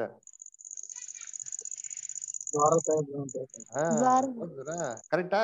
ಇಂಗ್ಲಿಷ್ ಹೇಳ್ತಾರೆ Windows from on high R open ಅಂತ ಹೇಳ್ತಾರೆ. ಅದೇ ಆಕಾಶದ ದೊರೆತನ ಇದೆ ಗೊತ್ತಾ, ಸೈತಾನ್ ದೊರೆತನನ ಇವತ್ತು ತೆಗೆದು ಬಿಟ್ಟವ್ರೆ. ಅವ್ರ ಬದಲು ಕ್ರಿಸ್ತನೋ ತನ್ನ ಆಡಳಿತ ಏನ್ ಮಾಡ್ತಾರೆ, ನಡೆಸ್ತಾರೆ. ಅದಕ್ಕೆ ಭೂಲೋಕದಲ್ಲಿ ಏನಾಗ್ತದೆ, ಭೂಲೋಕದ ಫೌಂಡೇಶನ್ ಏನ್ ಅಸ್ಥಿಪರ ಏನಾಗಿದೆ ಅಂತೆ, ಅಲ್ಲಾಡ್ತಾ ಇದೆ ಅಂತ ಹೇಳ್ತಾರೆ ಅಲ್ರ. ಅಂದ್ರೆ ಭೂಲೋಕದಲ್ಲಿ ಆಗುವಂತ ಒಂದೇನ್ರಿ ಸನ್ನಿವೇಶಗಳು, ಗ್ರೇಟ್ ಟೈಮ್ ಆಫ್ ಟ್ರಬಲ್ ಅಲ್ಲಿ ಯೇಸು ಕ್ರಿಸ್ತನ ಆಡಳಿತ ನಡೆಸ್ಬೇಕಾದ್ರೆ ಆಗುವಂತ ವಿಚಾರಗಳು ಏನ್ ಮಾಡಿದೆ ಇಲ್ಲಿ ಕೊಟ್ಟಿರೋದು ನಮ್ಗೆ. ಓಕೆನಾ? ಸೊ ಅದಕ್ಕೆ ಅಲ್ಲಿ ಪ್ರಕಟಣೆ ಹೇಳ್ಬೇಕಾರೆ ಕ್ರಿಸ್ತನು ಎರಡನೇ ಬರಿಕೆಯಲ್ಲಿ ಬಂದಿದ್ಮೇಲೆ ಏನಪ್ಪ ಮಾಡ್ತಾರೆ, ಭೂಮಿಯ ವಾಯುಮಂಡಲದಲ್ಲಿ ಏನ್ ಮಾಡ್ತಾರೆ, ಕಣ್ಣಿಗೆ ಕಾಣದಿರೋಂಥ ರೀತಿಯಲ್ಲಿ ಆ ಒಂದು ಆತ್ಮಿಕವಂತ ಶರೀರದಲ್ಲಿ ಏನ್ ಮಾಡ್ತಾರೆ ಅವರು ಆಳ್ವಿಕೆ ಮಾಡ್ತಾರೆ. ಓಕೆನಾ brother Mohan brother? Okay okay brother. Okay, next ಇವನ ಸೈತಾನ್ ಆಳ್ವಿಕೆ ಸೆಕೆಂಡ್ ಎರಡೇ ಆಕಾಶದಲ್ಲಿ ಇದ್ದಾನ ಅಥವಾ ಯಾವ್ದ್ರಲ್ಲಿ ಇದ್ದಾನೆ ಸರ್? ಇವಾಗ ಎಲ್ಲಾ ಕಡೆನೂ ಇದ್ದಾನ ಏಸಪ್ಪ ಇರಂಗೆ? ಇಲ್ಲ ನೋಡ್ರಿ, ಇವಾಗ ಒಂದ್ ಅರ್ಥ ಮಾಡ್ಕೊಬೇಕು ಏನು ಅಂದ್ರೆ ಬ್ರದರ್, ಸೈತಾನಿನ ಪ್ರಭಾವ ಎಲ್ಲಾ ಕಡೆ ಇದೆ ಆಯ್ತಾ, ದೇವ್ರ ಪ್ರಭಾವ ಎಲ್ಲಾ ಕಡೆ ಇದೆ. ಆದ್ರೆ ದೇವ್ರು ಎಲ್ಲಿದ್ದಾರೆ ಅಂತ ಕೇಳಿದ್ರೆ ಏನ್ ಹೇಳ್ತೀರಿ, ದೇವ್ರು ಪರಲೋಕದಲ್ಲಿದ್ದಾರೆ. ಕರೆಕ್ಟಾ? ಇವಾಗ ಯೇಸು ಕ್ರಿಸ್ತ ಹೇಳ್ಕೊಟ್ಟು ಪ್ರಾರ್ಥನೆ ಪರಲೋಕದಲ್ಲಿ ನಮ್ಮ ತಂದೆಯೇ, ಅಂದ್ರೆ ದೇವ್ರ ಇರೋದಲ್ಲಿ ಪರಲೋಕದಲ್ಲಿ ಇರೋದು. ಕರೆಕ್ಟಾ? ಆತನ ಪ್ರಭಾವ ಏನಾಗಿದೆ, ಎಲ್ಲಾ ಕಡೆ ಇದೆ. ಇವಾಗ ಇದೇ ಪ್ರಕಾರ ಸೈತಾನು ಭೂಮಿಯ ವಾಯುಮಂಡಲ ದೇವ್ರು ಕಟ್ಟಾಕಿದ್ದಾರೆ. ಅಂದ್ರೆ ಅವನು ಸ್ವತಃ ಸೈತಾನು ಪರಲೋಕಕ್ಕೂ ಹೋಗಂಗಿಲ್ಲ, ಭೂಲೋಕಕ್ಕೂ ಬರಂಗಿಲ್ಲ. ಆಯ್ತಾ? ಇದು ಯಾವ ಮೊದಲನೇ ಆಕಾಶ, ಎರಡನೇ ಆಕಾಶ, ಮೂರನೇ ಆಕಾಶ ಇಲ್ಲ. ಇದು ಕೇಳ್ಕೊಳ್ಳಿ ಕರೆಕ್ಟಾಗಿ. ಮೊದಲನೇ ಆಕಾಶ, ಎರಡನೇ ಆಕಾಶ, ಮೂರನೇ ಆಕಾಶ ಇಲ್ಲ. ಇದು ಭೂಮಿಗಿರಂತ ಆಕಾಶದಲ್ಲಿ ಅದು ಒಂದೇ ಇರೋದು ಆಕಾಶ. ಅಲ್ಲೇ ಅವನ್ ಏನ್ ಮಾಡೋರೆ, ಕಟ್ಟಾಕ್ತಾರೆ. ಓಕೆನಾ? ಕ್ರಿಸ್ತನ ಬಂದು ಆಳ್ವಿಕೆ ಮಾಡ್ತಾರೆ ಅಂದ್ರೆ ಆ ಆಕಾಶ ಮಂಡಲನ ಆಳ್ವಿಕೆ ಮಾಡೋದು. ಅದಕ್ಕೆ ನಾವು 1 Thessalonians 4:17 ಏನ್ ನೋಡ್ತೀರಿ, ನಾವು ಪಕ್ಕನೆ ಒಯ್ಯಲ್ಪಡ್ತೇವೆ, ಮೇಘ ರೂಢನಾಗಿ ಇನ್ನು ಮೇಲೆ ಅವ್ರ ಸಂಗಡ ಇಡ್ತೀವಿ ಅಂತಂದ್ರೆ ಎಲ್ಲಿ ಇಡ್ತೀರಿ, ಮೇಘದಲ್ಲಿ ಇಡ್ತೀರಿ. ಅವ್ರ ಆಕಾಶದಲ್ಲಿ ಏನ್ ಮಾಡ್ತಿರ್ತಾರೆ, ಆಳ್ವಿಕೆ ಮಾಡ್ತಿರ್ತಾರೆ, ಕಾಣದೆ ಅಂತ ಇರ್ತೀವಿ. ನಾವು ಓಟ ಆಡ ಮುಗಿಸಿದ ತಕ್ಷಣ ಏನ್ ಮಾಡ್ತೀವಿ, ಅವ್ರ ಜೊತೆಗೆ ಸೇರ್ಕೊಂತೀರಿ ಅಂತ. ಓಕೆನಾ? ಸರಿ, ಓಕೆ. ನೆಕ್ಸ್ಟ್ ನಮ್ಮ ರೆಬೆಕಾ ಓಸ್ಮನಿ ಸಿಸ್ಟರ್, ಏನೋ ಪ್ರಶ್ನೆ ಇದೆಯಾ? ಏನ್ ಬಿಲ್ರಿ sir. Okay, Ravishankar brother.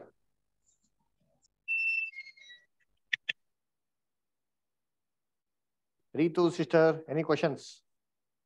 Sir, ಅದು 1874 ಅಲ್ಲಿ ಕ್ಯಾಪ್ಚರ್ ಅಂತ ಹೇಳಿದಿರಲ್ವಾ, ಸೊ ಲಾಜರಸ್ ಡೆತ್ ಬಗ್ಗೆ ಸ್ವಲ್ಪ ಎಕ್ಸ್ಪ್ಲೇನ್ ಮಾಡ್ರಲ್ಲ, ಅದು ಅರ್ಥ ಆಗಿಲ್ಲ.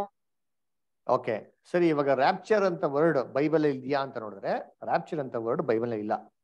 ಯಾಕೆ ಅಂತಂದ್ರೆ ಒಬ್ಬ ಮನುಷ್ಯ ಸಾಯ್ದಿರ ಅವ್ನ ಪರಲೋಕ ರಕ್ಷಣೆಗೆ ಹೋಗಕ್ಕೆ ಸಾಧ್ಯನೇ ಇಲ್ಲ. ಸರಿ, ಹಂಗಾರೆ ಇದೇ ದೇಹದಲ್ಲಿ ಹಂಗೆ ಎತ್ಕೊಂಡ್ಬಿಡ್ತಾನೆ ಅಂತಂದ್ರೆ ಕೂಡ ಅದು ಕೂಡ ಸಾಧ್ಯ ಇಲ್ಲ. ಇವೆರಡು ಬೈಬಲ್ ಅದಕ್ಕೆ ವಚನನೂ ಇಲ್ಲ, ಬೈಬಲ್ ಇವೆರಡು ಹೇಳೋದು ಇಲ್ಲ. ಯಾಕಂದ್ರೆ ಹೇಳ್ತಾರೆ, ರಕ್ತ ಮಾಂಸವು ಪರಲೋಕ ರಾಜ್ಯಕ್ಕೆ ಏನಾಗೋದಿಲ್ಲ, ಪ್ರಾಪ್ಯವಾಗುವುದಿಲ್ಲ. ಎಸ್, 1 ಕೊರಿಂಥ 15:50. ಹಾಗಾದ್ರೆ ಪರಲೋಕಕ್ಕೆ ಹೋಗ್ಬೇಕಂದ್ರೆ ಎಂತ ಶರೀರದಲ್ಲಿ ಹೋಗ್ಬೇಕು, ಎಂತ ಶರೀರ ಇರ್ಬೇಕು ನಮ್ಗೆ, ಆತ್ಮಿಕ ಶರೀರ. ಎಸ್. ಅವಾಗ ನಾವೇನ್ ಮಾಡ್ಬೇಕು, ಎಸ್, ಈ ಮಾಂಸಿಕ ಶರೀರ ಇಲ್ಲೇ ಬಿಡ್ಬೇಕು ಅಂತ ಅರ್ಥ. ಇಲ್ಲೇ ಅಂತಂದ್ರೆ ಮಾಂಸದಲ್ಲಿ ಬಿಡ್ಬೇಕು ಅಂತ ಅರ್ಥ. ನಾವು ಈ ಭೂಲೋಕದಲ್ಲಿ ಮಾಂಸದಲ್ಲಿ ಈ ಶರೀರನ ಬಿಟ್ಟೋಗಿದ್ಮೇಲೆ ಅಲ್ಲಿಗೆ ಹೋಗಕ್ ಸಾಧ್ಯ. ಇಲ್ಲಿ ಆ ಮಾಂಸದಲ್ಲಿ ಆ ಶರೀರನ ಬಿಡ್ಬೇಕು ಹೆಂಗ್ ಬಿಡಕ್ ಸಾಧ್ಯ? ಹಂಗೆ ಏನೋ ಬಟ್ಟೆನ ತೆಗೆದು ಬಿಟ್ಬಿಟ್ಟು ನೀವು ಹೊಸ ಬಟ್ಟೆ ಹಾಕೊಂಡು ಹೋಗೋದಿಕ್ಕೆ ಅಂದ್ರೆ ಮರಣದಲ್ಲೇ ತೆಗೆದು ಬಿಡ್ಬೇಕು. ಸೊ ಮರಣದಲ್ಲಿ ತೆಗೆದು ಬಿಡ್ಬೇಕು ಅನ್ನೋ ನಿಮಗೂ ಮರಣ ಇದೆ. ಹಂಗಂದ್ರೆ ಪಕ್ಕದ ಇಲ್ಲಿನಲ್ಲಿ ತಗೊಂಡ್ಬಿಡ್ತಾರೆ, ಅಲ್ಲಿನ ತಗೊಂಡ್ಬಿಡ್ತಾರೆ ಅಂದ್ರೆ ಕಾನ್ಸೆಪ್ಟೇ ಇಲ್ಲ.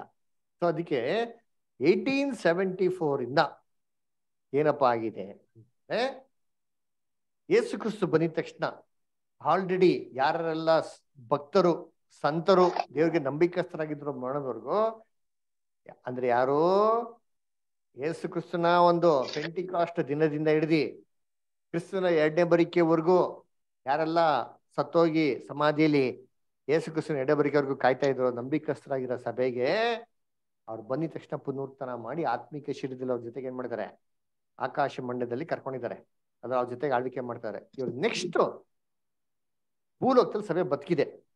ಅವ್ರು ತನ್ನ ಓಡ ಏನ್ ಮಾಡ್ತಾರೆ, ಹಂಗೆ ಮುಗಿಸ್ತಾರೆ.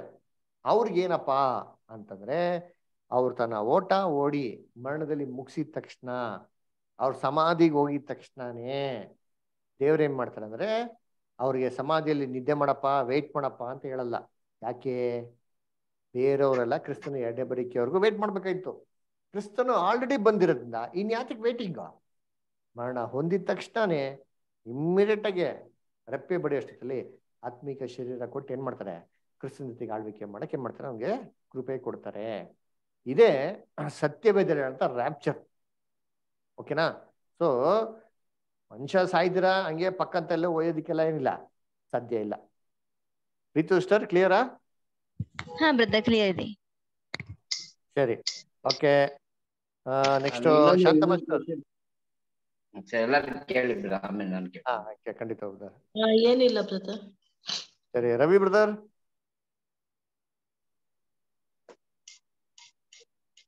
ಓಕೆ. ಸುಧಾ ಸಿಸ್ಟರ್, ನಕುಲ್ ತರುಣ್. ಸರಿ, ವ್ಯಾಲೆಂಟೈನ್ ಸ್ಟಾರ್. ಏನಿಲ್ಲ ಬ್ರದರ್. ಸರಿ, ಏನಪ್ಪ ಯಾರೋ ಏನೋ ಡೌಟಿ ಕೇಳಲ್ಲ. ಇಲ್ಲ, ವಿಕ್ಟರ್ ಬ್ರದರ್. ನಾನು ಕ್ಲಾಸ್ ಅಟೆಂಡ್ ಆಗಿಲ್ಲ. ಬ್ರದರ್, ನಮ್ಗೆ 2 ಕ್ವಶನ್ ಇದೆ. ಒಂದು, ಓಕೆ, ಯೇಸು ದೇವರು ಏನ್ ಹೇಳಿದರೆ, ನನ್ನ ಭೂಮಿ ಕಾಲು ನೆಲದ ಭಾಗ ಮತ್ತೆ ನನ್ನ ಆಕಾಶವೇ ನನ್ನ ಸಿಂಹಾಸನ ಅಂತ ಹೇಳಿದ್ದಾರೆ. ಅಷ್ಟು ದೊಡ್ಡ ದೇವರಿಗೆ ನೀವು ಚಿಕ್ಕ ಗೂಡು ಕಟ್ಲಿಕ್ಕೆ ಆಗ್ತದಾ ಅಂತ ಅವರು ಒಂದು ಕ್ವಶನ್ ಕೇಳ್ತಾರೆ. ಒಂದು ಕ್ವಶನ್. ಮತ್ತೆ ನೀವು ಈಗ ಹೇಳಿದ್ರಿ 1874ರಿಂದ ನಂತರ ಸತ್ತವರು ಎಲ್ಲ ವಾಯುಮಂಡಲದಲ್ಲಿ, ಇನ್ನೂ ಅವರು ಸಮಾಧಿಯಲ್ಲಿ ಇರುವುದಿಲ್ಲ. ಎಲ್ಲರೂ ಅಲ್ಲ, ಬರೀ ಸಭೆ ಮಾತ್ರ. ಇದು ನಂಬಿಕಸ್ಥರಾಗಿರ 1,44,000 ಮಾತ್ರ ಅಪ್ಲಿಕೇಬಲ್. ಈಗ ಸತ್ತವರಲ್ಲಿ ಎಸ್, ಎಲ್ಲರೂ. ಓಕೆ, ಸರಿ. ಇನ್ನೊಂದು ಕ್ವಶನ್. ಹಾಗಾದ್ರೆ ಅದ್ರ ಮೊದಲು ಸತ್ತವರು ಯಾರು ಈಗವರೆಗೂ ಸಮಾಧಿಯಲ್ಲಿ ಇದ್ದಾರೆ ಹೇಳಿದ ಪ್ರಕಾರ? ಯಾರು ಎದ್ದು ಹೋಗ್ಲಿಲ್ಲ. ಯಾಕಂದ್ರೆ ಮರಿಯಮ್ಮ ಅವರು, ರೋಮನ್ ಕೆಥೋಲಿಕ್ ಅವರು ಹೇಳ್ತಾರೆ, ಮರಿಯಮ್ಮ ಅವ್ರಿಗೆ ಇದು ಬಾಡಿ ಎದ್ದು ತಗೊಂಡು ಹೋದಂತ. ಎಂತಂದ್ರೆ ದೇಹ ಮತ್ತು ಆತ್ಮ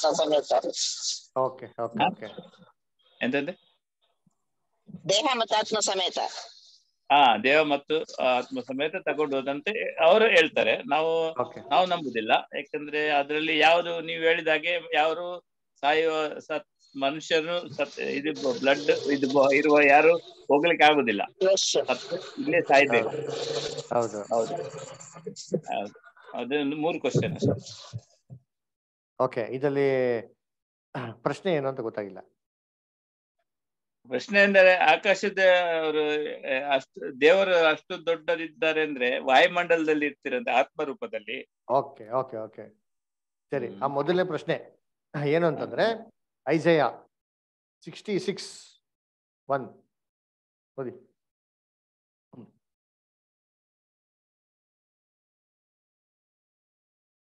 ಈಶಯ 66:1.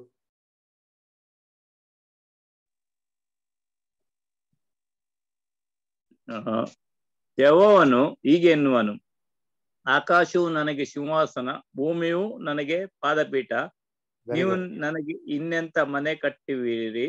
ನನ್ನ ವಿಶ್ರಾಂತಿಗೆ ತಕ್ಕ ಸ್ಥಳವು ಎಂತದು? ಇವುಗಳೆಲ್ಲ ನನ್ನ ಕೈಯಲ್ಲೇ ನಿರ್ಮಿಸಿತು. ಹೌದು, ನನ್ನ ಕೈಯಿಂದಲೇ ಇವುಗಳೆಲ್ಲ ಉಂಟಾದವು. ನನ್ನನ್ನು ಕಟಾಕ್ಷಿಸುವನು ಎಂತವನೆಂದರೆ, ದೀನನು, ಮನ ಮುರಿದವನು, ನನ್ನ ಮಾತಿಗೆ ಭಯಪಡುವನು ಆಗಿರುವನೇ. Very good. ಸೊ ಏನಪ್ಪ ಗೊತ್ತಾಗ್ತಾರೆ ಅಂದ್ರೆ, ಇದು ಲಿಟರಲ್ ಆಗಿರೋಂಥ ವರ್ಡ್ಸೇ ಅಲ್ಲ. ಅಂದ್ರೆ ಲಿಟರಲ್ ಆಗಿ ದೇವ್ರ ಪರಲೋಕದಲ್ಲಿ ಕೂತವ್ರೆ, ತನ್ನ ಕಾಲನ್ನ ಭೂಮಿಲಿ ಇಟ್ಬಿಟ್ಟವ್ರೆ ಅಂತಲ್ಲ. ಯಾಕೆ ಅಂತಂದ್ರೆ, ದೇವರು ಏನ್ರಿ ಆತ್ಮ ಸ್ವರೂಪನು. ದೇವರು ನಮ್ ತರ ಏನಾಗಲ್ಲ, ಕಣ್ಣಿಗೆ ಕಾಣೋ ರೀತಿಯಲ್ಲಿ ಇಲ್ಲ. ಬೈಬಲ್ ಏನ್ ಹೇಳ್ತಾರೆ? ಅಗಮ್ಯವಾದ ಬೆಳಕಿನಲ್ಲಿ ವಾಸ ಮಾಡತೋನು, ಆತನ್ನ ಯಾರು ಎಂದು ನೋಡ್ಲಿಲ್ಲ, ನೋಡ್ಲಿಕ್ಕೆ ಆಗುದಿಲ್ಲ. ಪವರ್ಫುಲ್ ಆಗಿರಂತ ಒಂದು ದೇವ್ರು ಲಿಟ್ರಲ್ ಆಗಿ ಅದೃಶ್ಯವಾದ ದೇವರು. ಭೂಲೋಕದಲ್ಲಿ ಎಲ್ಲ ಕಾಲಿಟ್ಟಾರಂದ್ರೆ ಆ ಕಾಲ್ ಎಲ್ಲಿ ಎಂಡ್ ಆಗೈತೆ ಅಂತ ಒಂದು ಪ್ರಶ್ನೆ ಬರ್ತದೆ. ಒಂದು ಲಿಟರಲ್ ಅಲ್ಲ, ಸೆನ್ಸಬಲ್ things tells us that god has not literally placed his leg anywhere on the earth. ಎಲ್ಲೂ ಭೂಲೋಕದಲ್ಲಿ ಎಲ್ಲೂ ಇಟ್ಟಿಲ್ಲ. So this is spiritual meaning.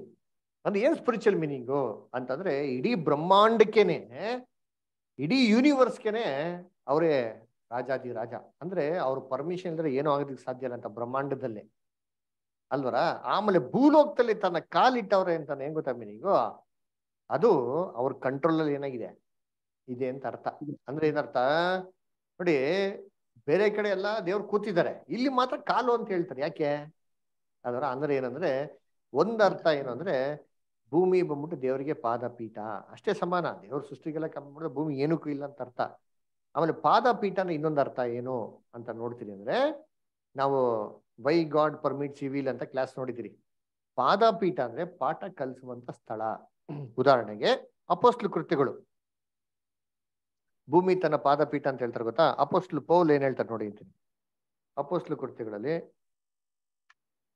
17 ಇದೆ ನೋಡಿ, 17 23 24. ಇಲ್ಲ ಅಲ್ಲ ಅಲ್ಲಲ್ಲ ಬ್ರದರ್, ಒಂದ್ ನಿಮಿಷ.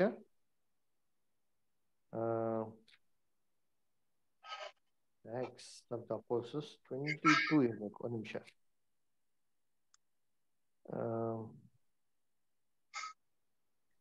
22:3 ಓದಿ. ನಾನು ಯೆಹೂದನ ಕಿಲಿಕ್ಯದ ತಾರ್ಸದಲ್ಲಿ ಹುಟ್ಟಿದವನು, ಆದರೆ ಆ ಪಟ್ಟಣದಲ್ಲೇ ಬೆಳೆದವನು. ಗಮಲಿಯನ ಪಾದ ಸನ್ನಿಧಿಯಲ್ಲಿ ನಮ್ಮ ಪಿತೃಗಳ ಧರ್ಮಶಾಸ್ತ್ರದಲ್ಲಿ ಪೂರ್ಣ ಶಿಕ್ಷಿಸನಾದೆನು. ಗುಡ್. ಓಕೆ, ಇಲ್ಲಿ ನೋಡ್ಬೇಕಾದ್ರೆ ಗಮಾಲಿನ ಪಾದ ಪಡಿಯಲ್ಲಿ, ಗಮಾಲಿನ ಪಾದ ಸನ್ನಿಧಾನದಲ್ಲಿ, ಇಂಗ್ಲಿಷಲ್ಲಿ ಗಮಾಲಿಯಲ್ಸ್ ಫುಟ್ ಸ್ಟೂಲ್ ಅಂತ ಹೇಳ್ತಾರೆ. ಸೊ ಇಲ್ಲಿ foot stool ಅನ್ನೇನು? Apostle Paul literal ಆಗಿ ಗಮಾಲಿಯನ್ ಪಾದದ ಕೂತ್ಕೊಂಡು ಕಲ್ತ್ಕೊಂಡ್ರ, ಕಾಲತ್ತ ಕೂತಿದ್ರಾ ಅಂದ್ರೆ ಇಲ್ಲ. ಕಾಲತ್ತ ಕೂತ್ಕೊಂಡೋದನ್ನ ಏನಪ್ಪಾ ಅರ್ಥ ಅಂದ್ರೆ ಒಂದು ಪಾಠ ಕಲಿಯಂತ ಸ್ಥಳ. ಹಳೆ ಕಾಲದಲ್ಲಿ ಗುರುಗಳು ಒಂದು ಚೇರ್ ಮೇಲೆ ಏನ್ ಮಾಡೋರು, ಒಂದು ಸಿಂಹಾಸನ ಅಂತಿರೋದು, ಅದರ ಒಂದು ಸೀಟ್ ಮೇಲೆ ಕೂತ್ಕೊಂಡವ್ರು. ಅದರ ಅವ್ರ ಕಾಲಿಟ್ಕೊಳಕ್ಕೆ ಒಂದು ಪಾದಪೀಠ ತರ ಮನೆ ತರ ಇರೋದು. ಶಿಷ್ಯನ್ರೆಲ್ಲ ಏನಾಗೋರು ಗುರುಕುಲದಲ್ಲಿ ಚಾಪೆ ಆರಿಸ್ಬಿಟ್ಟು ಎಲ್ಲ ಕೆಳ ಕೂತ್ಕೊಂಡಿರೋರು. ಸೊ ಅವಾಗ ಯಾವ ತರ ಕೇಳೋರು ಅಂದ್ರೆ, ನೀನು ಯಾರ ಪಾದ ಸನ್ನಿಧಾನದಲ್ಲಿ ಪಾಠ ಕೇಳಿದ್ಯಾ ಅಂತ ಕೇಳೋರು. ಹಿಂಗೆ ಮಾತಾಡೋರು. ಗುರುಕುಲ ಅಂತ ಇದೆ ಗೊತ್ತೇ ಗೊತ್ತು? ಗುರುಕುಲ, ಗುರುಪೀಠ ಏನು ಕೇಳ್ತಾರೆ ಅಂದ್ರೆ, ಗುರುಪೀಠ ಅಂದ್ರೆ ಪಾಠ ಕಲಿಯಂತ ಸ್ಥಳ. ಇದನ್ನೇ ದೇವ್ರು ಹೇಳೋದು, ಆಕಾಶ ನನ್ನ ಸಿಂಹಾಸನ, ಭೂಮಿ ನನ್ನ ಪಾದಪೀಠ ಅಂತಂದ್ರೆ ಇಡೀ ಜಗತ್ತಲ್ಲಿರಂತ ಎಲ್ಲಾ ಸೃಷ್ಟಿಗಳಿಗೂ ಪಾಠ ಕಲಿಸೋದಕ್ಕೆ ದೇವರು ಇಟ್ಟಿರಂತ ಸ್ಥಳನೇ ಈ ಭೂಮಂಡಲ.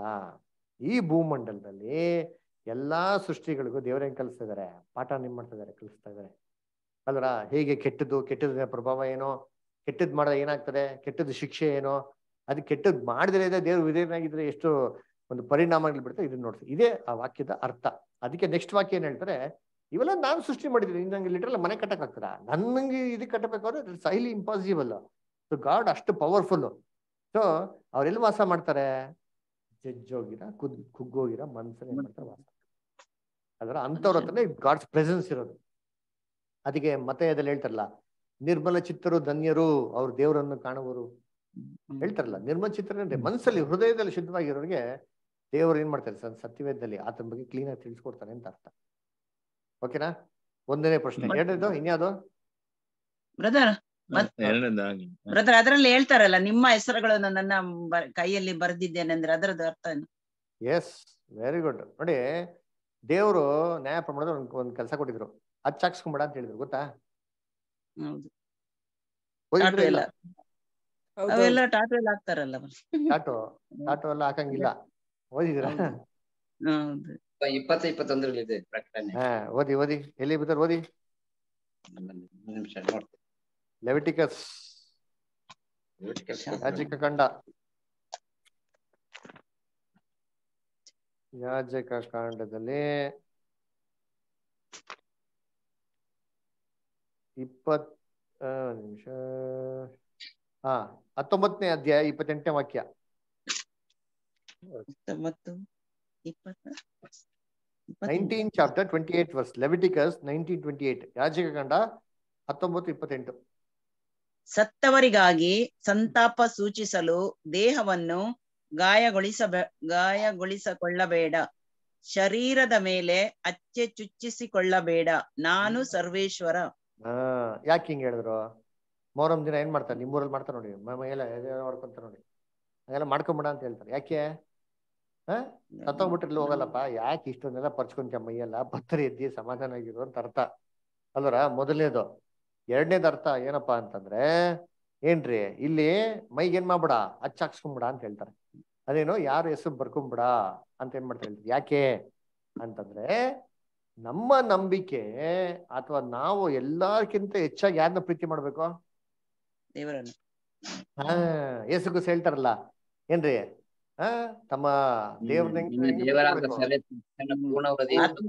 ಮನಸ್ಸಿನಿಂದ ಮತ್ತು ಕರೆಕ್ಟ್, ಪೂರ್ಣ ಕೇಳೋದು. ಹಂಗಾರೆ ಇದನ್ನೆಲ್ಲ ಬಿಟ್ಬಿಟ್ಟು ನೀನ್ ಯಾರನ್ನೊಬ್ರು ಹೆಸರು ಬರ್ಕೊಂತೇನೆ, ನೀವು ಎಲ್ಲಾರ್ಕಿಂತ ಕ್ಲೋಸ್ ಆಗಿ ಇವ್ರನ್ನ ಪ್ರೀತಿ ಮಾಡ್ತೀನಿ, ಅದಕ್ಕೆ ನನ್ನ ದೇಹಕ್ಕೆ ಅಂಟ್ಕೊಂಡಿರ್ಲಿ, ನನ್ನ ಮೈನಲ್ಲಿ ರಕ್ತದಲ್ಲಿ ಯಾವಾಗ ಅಂಟ್ಕೊಂಡಿರ್ಲಿ ಅಂತ ನಂಗೆ ಅರ್ಥ. ಸರಿ, ಇವಾಗ ನಮಗ್ ಮಾಡ್ಬೇಡ ಅಂತ ದೇವ್ರು ಯಾಕೆ ಅವ್ರು ಮಾಡ್ತಾರೆ? ಕರೆಕ್ಟಾ? ನಮಗ್ ಮಾಡ್ಬೇಡ ಅಂತಲ್ಲ, ಅವ್ರು ಮಾಡ್ತಾರಲ್ಲ, ಅದೇ ನ್ಯಾಯನಾ?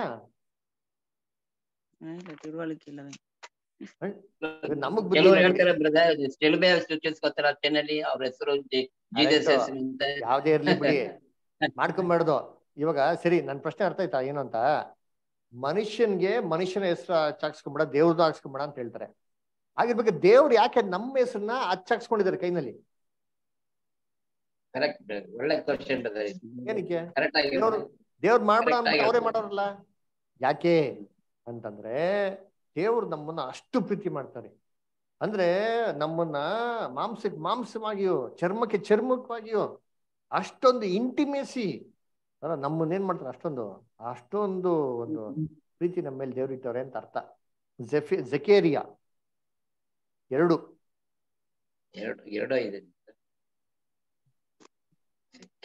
ಜಕೇರಿಯಾದಲ್ಲಿ 2ನೇ ಅಧ್ಯಾಯದಲ್ಲಿ 8ನೇ ವಾಕ್ಯ ಓದಿಷ್ಟ ನೋಡೋಣ.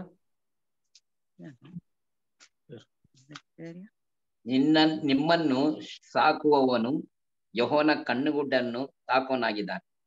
ನಿಮ್ಮನ್ನ ತಾಕುವವನು, ನಿಮ್ಮನ್ನ ಮುಟ್ಟವನು ಅಂದ್ರೆ ಹೆಂಗ್ ಗೊತ್ತಾ ಮೀನಿಂಗ್? ನಮ್ಮನ್ನ ಅಚ್ಚೋಡ್ಸ್ಕೊಂಡು ಮಾತಲ್ಲ, ನಮ್ಮನ್ನ ಗುಡ್ಡೆ ತರ ಇಟ್ಕೊಂಡವ್ರಿ.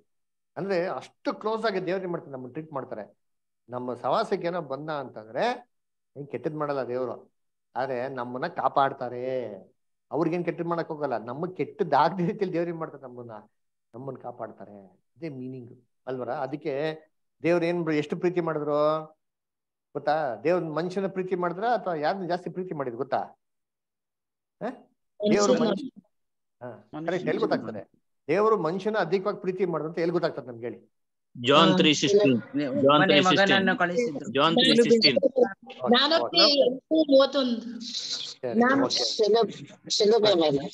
ಗುಡ್. ಎಲ್ಲಿ ಯಾರೋ ಎಲ್ಲಿ ಶಿಲುಬೆ ಮೇಲೆ 2 ಕೈ ಚಾಚಿ ನಾನು ನಿನ್ನಷ್ಟು ಪ್ರೀತಿಸಬೇಕು. Very good. ಆಮೇಲೆ ವ್ಯಾಲೆಂಟೈನ್ಸ್ ಡೇ ಹೇಳಿದಲ್ಲ, ಅದೇ ಶಿಲುಬೆಯಲ್ಲಿ ನನ್ನನ್ನೇ ಬರೆದಾಗಿ ನಮ್ಮ ಪಾಪಗಳಿಗೋಸ್ಕರ ಆತನ ಎಲ್ಲ ಒತ್ತುಕೊಂಡು ಆ ಪ್ರೀತಿಯನ್ನು ತೋರಿಸ್ತದೆ, ಅವನು ಇಟ್ಟಂತ ಪ್ರೀತಿ. ಎಸ್, ಯೋಚನೆ ಮಾಡಿ. ಇದನ್ನ ಸ್ವಲ್ಪ ಹೇಳ್ತೀನಿ ಕೇಳಿ, ಹೆಂಗ್ ಸ್ಟೋರಿ ಅಂತ. ಕರೆಕ್ಟ್ ಆಗಿ ಹೇಳಿದ್ರೆ ಅಬ್ಸಲ್ಯೂಟ್ಲಿ ಕರೆಕ್ಟ್ ನೀವು ಹೇಳಿದ ಪಾಯಿಂಟ್ಸ್. ಪಿಲಾತು ಏನ್ ಮಾಡ್ತಾನೆ, ಕ್ರೈಸ್ಟ್ನ ರಿಲೀಸ್ ಮಾಡ್ಬೇಕು ಅಂತ ಹೇಳ್ತಾರೆ. ಕರ್ಕೊಂಡ್ಬರ್ತಾರೆ ಪಿಲಾತ್, ಯೇಸು ಕ್ರಿಸ್ತ ನಿಲ್ಲಿಸ್ತಾರೆ ಪಕ್ಕದಲ್ಲಿ. ಹೇಳ್ತಾರೆ, ಈ ರಾಜ್ಯನ ಬಿಟ್ಬಿಡ್ಲಾ, ನಿಮ್ ರಾಜ್ಯನ ಏನ್ ಮಾಡ್ಲಿ, ಈ ಮನುಷ್ಯನ ಏನ್ ಮಾಡ್ಲಿ ಅಂತ ಹೇಳ್ತಾರೆ. ಈ ರಾಜನ ಸಾಯಿಸಿ ಅಂತ ಹೇಳ್ತಾರೆ. ಏನಪ್ಪಾ ನಿಮ್ ರಾಜ್ಯನ ಸಾಯಿಸ್ಬಿಡ್ಲಾ ಅಂತಂತಾರೆ. ಯಾಕೆ? ಪಿಲಾತ್ಗೆ ಬಿಡುಗಡೆ ಮಾಡ್ಬೇಕು ಅಂತ ಮನ್ಸು, ಜನಗಳಿಗೆ ಬಿಡುಗಡೆ ಮಾಡ್ಬಿಡ್ದು ಅಂತ. ಅವ್ರು ರಾಜನ ಬಿಟ್ಬಿಡ್ಲಾ ಅಂತ ಏನ್ ಮಾಡ್ತಾರೆ, ರಾಜನ ಸೀಸರ್ ರಾಜ ನೀನೇನೋ ಇವನೇ ಬಿಟ್ಟ ಅಂದ್ರೆ ಕಂಪ್ಲೇಂಟ್ ಮಾಡ್ಬಿಡ್ತೀನಿ ಸೀಸರ್ಗೆ ಅಂತ. ಏನ್ ಮಾಡ್ತಾರೆ, ಪಿಲಾತ್ ಸೈಲೆಂಟ್ ಆಗ್ಬಿಡ್ತಾರೆ. ಪಿಲಾತ್ಗೆ ಮನ್ಸು ಇಲ್ಲ, ಸಾಯಿಸ್ಬೇಕು ಅಂತ. ಯಾಕಂದ್ರೆ ಹೆಂಡತಿ ಕನ್ಸಲ್ಲಿ ನೋಡಿರ್ತಾರೆ, ಬೇಡ ರೀ, ನನ್ನ ಕನ್ಸಲ್ಲಿ ಈ ಮನುಷ್ಯನ ಬಗ್ಗೆ ಬಂದಿದೆ, ಈ ಮನುಷ್ಯ ಒಳ್ಳೆ ದಯವಿಟ್ಟು ಮುಟ್ಬೇಡ್ರಿ ಅವನ್ನ ಅಂತ. ಅವಾಗ ಪಿಲಾತ್ ಏನ್ ಮಾಡ್ತಾರೆ, ಅಯ್ಯೋ ಇದೇನಪ್ಪ ಇಂಕಟ ಸಿಕ್ಕಾಕೊಂಬಿಟ್ಟಿನಿ. ಏನ್ ಮಾಡ್ತಾರೆ, ಬರಾಬಾಸ್ನ ಕರೆಸ್ತಾರೆ. ಭಯಂಕರ ಕಲ್ಪ್ರಿಟ್, ಅವನ್ನ ಪಕ್ಕದಲ್ಲಿ ನಿಲ್ಲಿಸ್ತಾರೆ. ನೋಡಪ್ಪ ಇಬ್ರಿದ್ದಾರೆ, ನೋಡ್ಕೊಳ್ರಿ ಕರೆಕ್ಟಾಗಿ, ಬರಾಬಾಸ್ ಇದಾರೆ, ನೀವು ನಿಮ್ಮ ಊರಲ್ಲಿ ದೊಡ್ಡ ಕಳ್ಳ, ನೀವೇ ಅವ್ನ ಏನ್ ಮಾಡಿದ್ರೆ ಕರ್ಕೊಂಬಂದ್ ನನ್ನ ಹತ್ರ ಒಪ್ಪಿಸ್ಬಿಟ್ಟಿದ್ದೀರಾ, ಸರ್ ಇವನ್ನ ಬಿಡ್ಲೇ ಬಿಡಿ ಅಂತ ನೀವೇ ಹೇಳಿದಿರಾ. ಇವಾಗ ಯೋಚನೆ ಮಾಡ್ರಿ, ಬರಬಾಸ್ ಇದ್ದನ್ ದೊಡ್ಡ ಕಳ್ಳ, ಯೇಸು ಕ್ರಿಸ್ತ ತುಂಬಾ ಒಳ್ಳೆ ಮನುಷ್ಯ, ಅದರ ತುಂಬಾ ಒಳ್ಳೆ ದೊಡ್ಡ ಮನುಷ್ಯ, ತುಂಬಾ ಒಳ್ಳೆ ದೊಡ್ಡ ಕೆಟ್ಟ ಕಳ್ಳ, ಯಾನ್ ಬೇಕಪ್ಪ ಅಂತ ನೋಡಿಸ್ತಾರೆ. ಜನಗಳು ಏನ್ ಕೇಳ್ತಾರೆ? ಜನಗಳು ಏನ್ ಕೇಳ್ಕೊಂಡ್ರ? ಬರಬಾಸ್ ಬಿಟ್ಕೊಡ್ರಿ.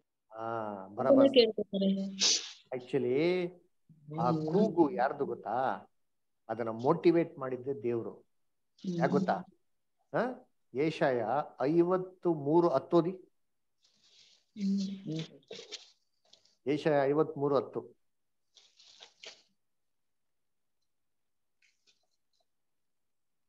ಅವನನ್ನು ಜಜ್ಜುವುದು ಯೆಹೋವನ ಸಂಕಲ್ಪವಾಗಿತ್ತು. ಸಾಕು ಬ್ರದರ್, ಸಾಕು. ನೋಡ್ರ ಯಾರ್ ಪ್ಲಾನ್? ಆತನ್ ಜಜ್ಜೋದು. ಇವಾಗ ಒಬ್ಬರನ್ನ ಜಜ್ಬೇಕಾರೆ, ಇವಾಗ ಈ ಟರ್ಮ್ ತೊಳಿ ಅಂತೀನಿ, ಆತನ್ ಜಜ್ಜೋದು ಅಂತಂದ್ರೆ ಕೈಯಲ್ಲಿ ಜಜ್ಜದ, ಕಾಲಲ್ಲಿ ಜಜ್ಜದ? ಹೇಳ್ರಿ, ಜಜ್ಜಿ ಅಂತ ಹೇಳ್ಬೇಕಾರೆ ಇಲ್ಲಿ ಯಾವ್ದ್ರಲ್ಲಿ ಜಜ್ಜದ ಬಗ್ಗೆ ಹೇಳ್ತಾ ಇರೋದು? ಕಾಲ್ದ, ಕೈದ?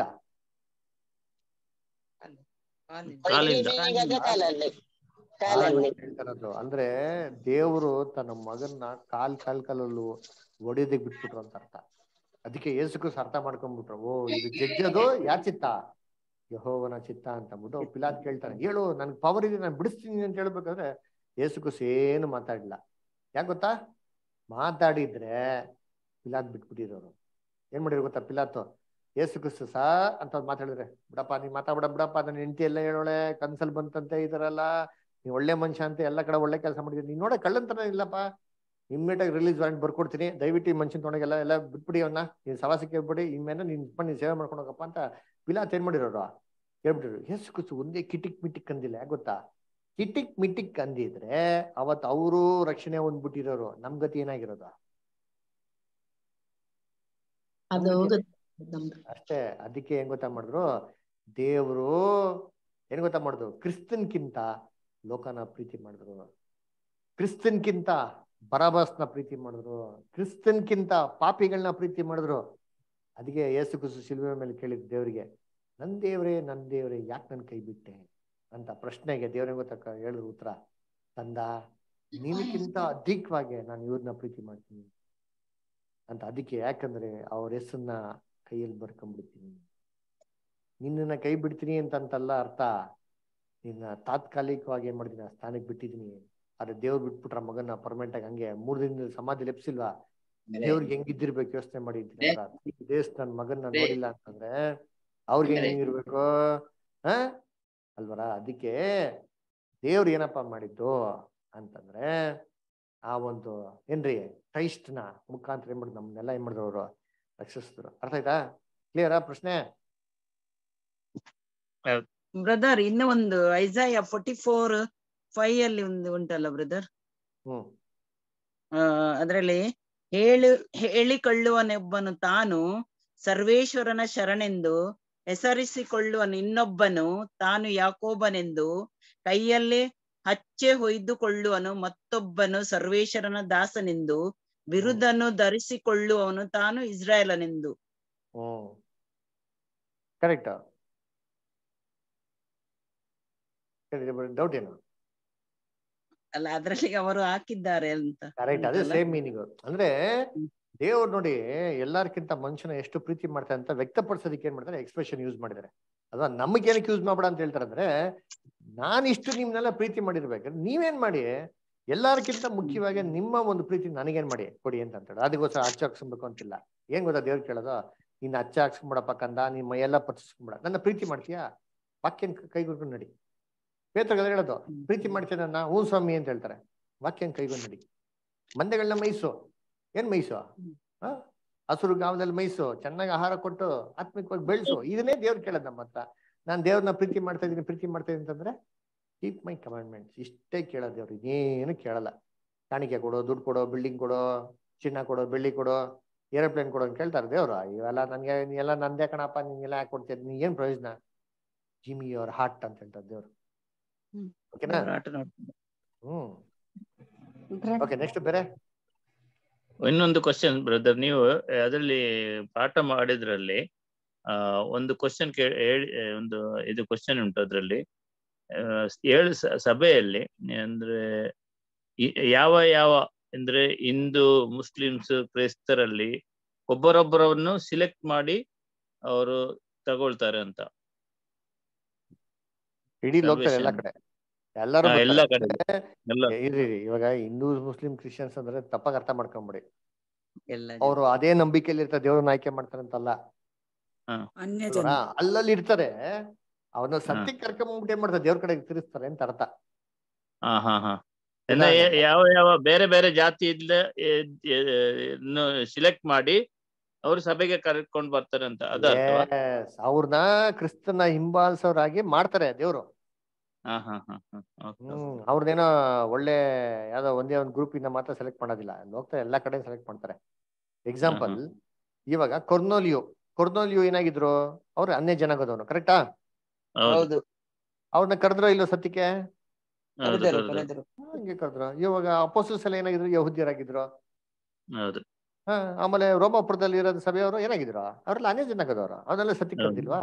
ಆತರ ಎಷ್ಟೆಷ್ಟೋ ಬೇರೆ ಬೇರೆ ಜಾತಿ ಮತ ನಂಬಿಕೆ ಎಲ್ಲ ಇತ್ತು. ಆ ನಂಬಿಕೆಗಳನ್ನ ದೇವ್ರ ಮಾಡುತ್ತೆ, ತನ್ನ ಮಕ್ಳುಗಳನ್ನ ಆಯ್ಕೆ ಮಾಡ್ತಾರೆ. 1,44,000. ಓಕೆ, ನೆಕ್ಸ್ಟ್ ಬೇರೆ ಎಲ್ಲಿ ನಮ್ಮ ರೇಷ್ಮಾ ಸಿಸ್ಟರ್ ಏನೇ ಕೇಳ್ತಾರೆ. ರೇಷ್ಮಾ ಸಿಸ್ಟರ್ ಏನ್ ಹೇಳಿದಲ್ಲ ಸಿಸ್ಟರ್? ಬ್ರದರ್ ಸಿಸ್ಟರ್ ಹೇಳಿದ ವಚನ ಯಾವುದು ಬ್ರದರ್? ಅದು ಏಷಯ 44:5 ಸಿಸ್ಟರ್. ಓಕೆ 5 ಮತ್ತೆ 6. ಓಕೆ, ಬೇರೆ ಯಾರ ಪ್ರಶ್ನೆ? ಮಂಜಮ್ಮ ಸಿಸ್ಟರ್. ಏನಿಲ್ಲ ಬ್ರದರ್. ಸರಿ, ಓಕೆ. ಬೇರೆ ಏನಾರ ಪ್ರಶ್ನೆ ಇದೆಯಾ ಯಾರಿಗಾರ? ಏನೋ ಡೌಟ್ಸ್, ಏನೋ ಕ್ವಶನ್ಸ್? ಸಿಸ್ಟರ್ ಲೀನಾ ಇದ್ದಾರೆ, ಅಲ್ಲಿ ಅಷ್ಟು ಕೇಳ್ತೀನಿ, ಒಂದ್ ನಿಮಿಷ. ಮೋಹನ್ ಬದರ್ ಹೇಳಿ. 13 ಮಾರ್ಕ್ 13:17 ಬಸರಿ ಹೆಂಗಸರಿಗೂ ಮತ್ತು ಮಲೆಕೋಸರ ಗತಿ ಏನು ಅಂತ ಹೇಳ್ತಿದ್ದಾರೆ, ಸ್ವಲ್ಪ ವಿವರ ಹೇಳ್ತಿದ್ದಾರೆ. ಗತಿ ಅದು ಗತಿ ಮತ್ತೆ 13:17 ಬ್ರದರ್ ಓದಿ. ಒಂದ್ ನಿಮಿಷ. ಬೇರೆ ಓದ್ರಿ. ಯಾರು ತೆಗೆದಿದ್ರೆ ಓದ್ರಿ. ಮ್ಯಾಥ್ಯೂ 13:17. ಮಾಥ್ಯೂ 13:17. ವ್ಯಾಲೆಂಟೈನ್ ಇಷ್ಟ ಓದಿ. ಆದುದರಿಂದ ನೀವು ಧನ್ಯರು, ನಿಮಗೆ ಸತ್ಯವಾಗಿ ಹೇಳುತ್ತೇನೆ, ನೀವು ನೋಡುತ್ತಿರುವ ಕಾರ್ಯಗಳನ್ನು ಬಹುಮಂದಿ ಪ್ರವಾದಿಗಳು ಸತ್ಯರು 13:17 ಮಾರ್ಕ್, ಸಾರಿ ಕ್ಷಮಿಸ್ಬಿಡಿ, ನಾನು ತಪ್ಪು ಹೇಳ್ಬಿಟ್ಟೆ. ಮಾರ್ಕ್ 13:17. ಕ್ಷಮಿಸಿ, ಮಾರ್ಕ್ 13:17 ಇಷ್ಟ.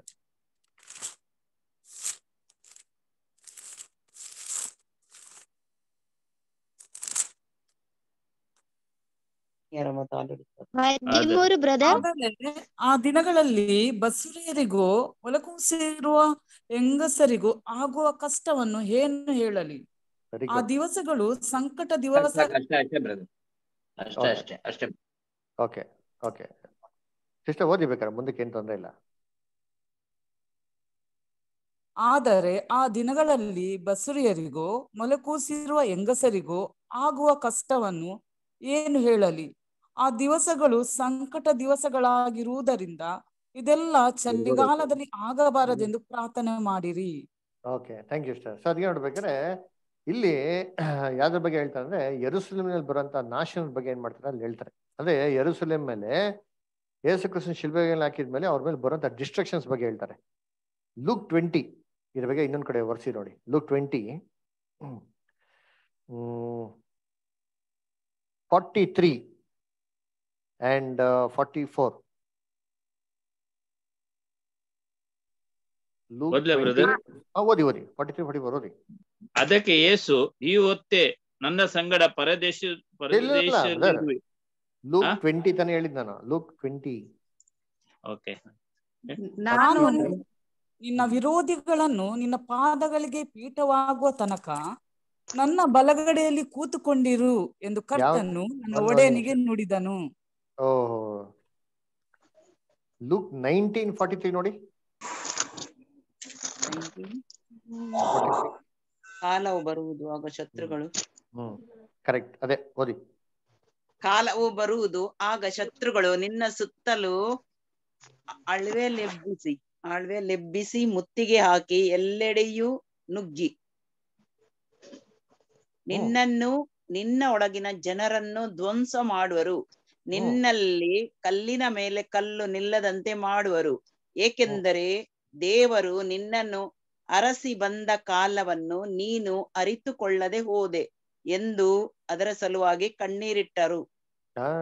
ನೋಡ್ರ ಯೆರೂಸಲೇಮ್ ನೋಡ್ಬಿಟ್ಟು ಯೇಸು ಕ್ರಿಸ್ತ ಕಣ್ಣಿಡ್ತಾರೆ. ವ್ಯಾಲೆಂಟೈನ್ ಸ್ಟಾರ್ 44 ವರ್ಷ ಓದಿ ನೀವು 1944 ಪ್ಲೀಸ್. ಲೂಕಲ ಬ್ರದರ್. ಕರೆಕ್ಟ್. ಲೂಕ 19:44. ಅದು ದೇವರು ನಿನ್ನ ಕಣ್ಣಿಗೆ ಮರೆಯಾಗಿದೆ.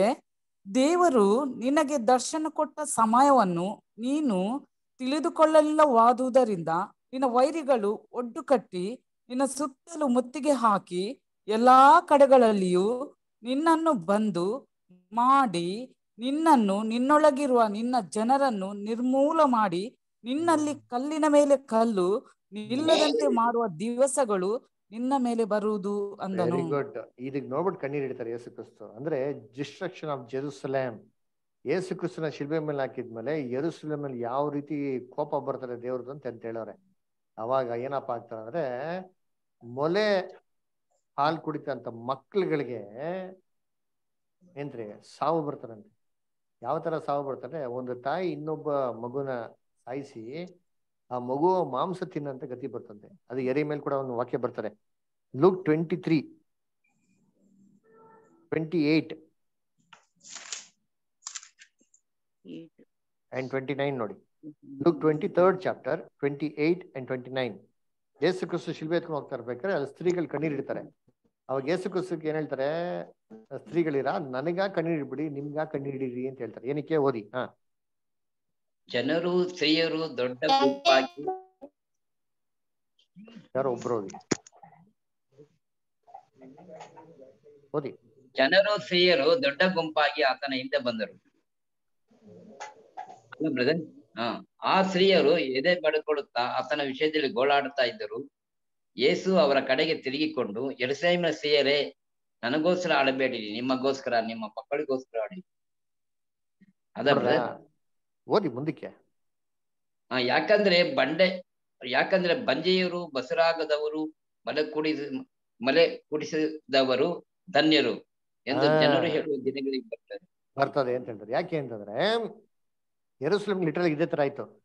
70 AD ರೋಮನ್ ಎಂಪರರ್ ಟೈಟಸ್ ಏನ್ ಮಾಡ್ತಾರೆ ಅಂದ್ರೆ ಇಸ್ರೇಲ್ ಒಬ್ರು ತಪ್ಪಿಸ್ಕೊಂಡ್ ಮಾಡ್ದು ಅಂತ ಏನ್ ಮಾಡ್ತಾರೆ, ಇಸ್ರೇಲ್ ಸುತ್ತಲೂ ಕೋಟೆ ಸುತ್ತಲೂ ಇನ್ನೊಂದು ಕೋಟೆ ಕಟ್ಬಿಡ್ತಾನೆ. ಆ ಕೋಟೆಗೆ ಬಾಗಲೇ ಇಲ್ಲ. ಅವಾಗ ಏನ್ ಮಾಡ್ತಾರೆ ಅಂದ್ರೆ ಜನಗಳು ಸಿಕ್ಕಿದ್ದ ರೀತಿಯಲ್ಲಿ ತಪ್ಪಿಸ್ಕೊಳಕ್ ಶುರು ಮಾಡ್ತಾರೆ. ಎಷ್ಟು ಕೋಟೆ ಮೇಲೆ ಆರಿ ಜಂಪ್ ಹೊಡ್ದಿ ಎಲ್ಲೆಲ್ಲಿ ಇಡ್ತಾ ಅಲ್ಲಿಗೆ ಓಡಾಡ್ಬಿಡ್ತಾರೆ. ಅದಕ್ಕೆ ಯೇಸು ಕ್ರಿಸ್ತ ಹೇಳ್ತಾರೆ ಏನಂದ್ರೆ ಹೊಲದಲ್ಲಿ ಇದ್ದವನು ತಿರ್ಗಾ ಮನೆಗೆ ಬರ್ದಿರ್ಲಿ, ಮನೆ ಮೇಲೆ ಇದ್ದವನು ಕೆಡೆ ಬರ್ದಿರ್ಲಿ, ಎಲ್ಲೆಲ್ಲಿ ಇದ್ದವನು ಅಲ್ಲಲ್ಲೇ ಓಡೋಗ್ಲಿ, ಬೆಟ್ಟಕ್ಕೆ ಕೊಡೋಗ್ಲಿ, ಗುಡ್ಡು ಕೊಡೋಗ್ಲಿ ಅಂತೆಲ್ಲ ಹೇಳ್ತಾರೆ. ಯಹೂದ್ಯಲ್ಲಿ ಇದ್ದವನು ಏನ್ ಮಾಡ್ಲಿ, ಬೆಟ್ಟ ಗುಡ್ಡು ಕೊಡೋಗ್ಲಿ ಅಂತ ಅದಕ್ಕೆ ಹೇಳೋದಲ್ಲಿ.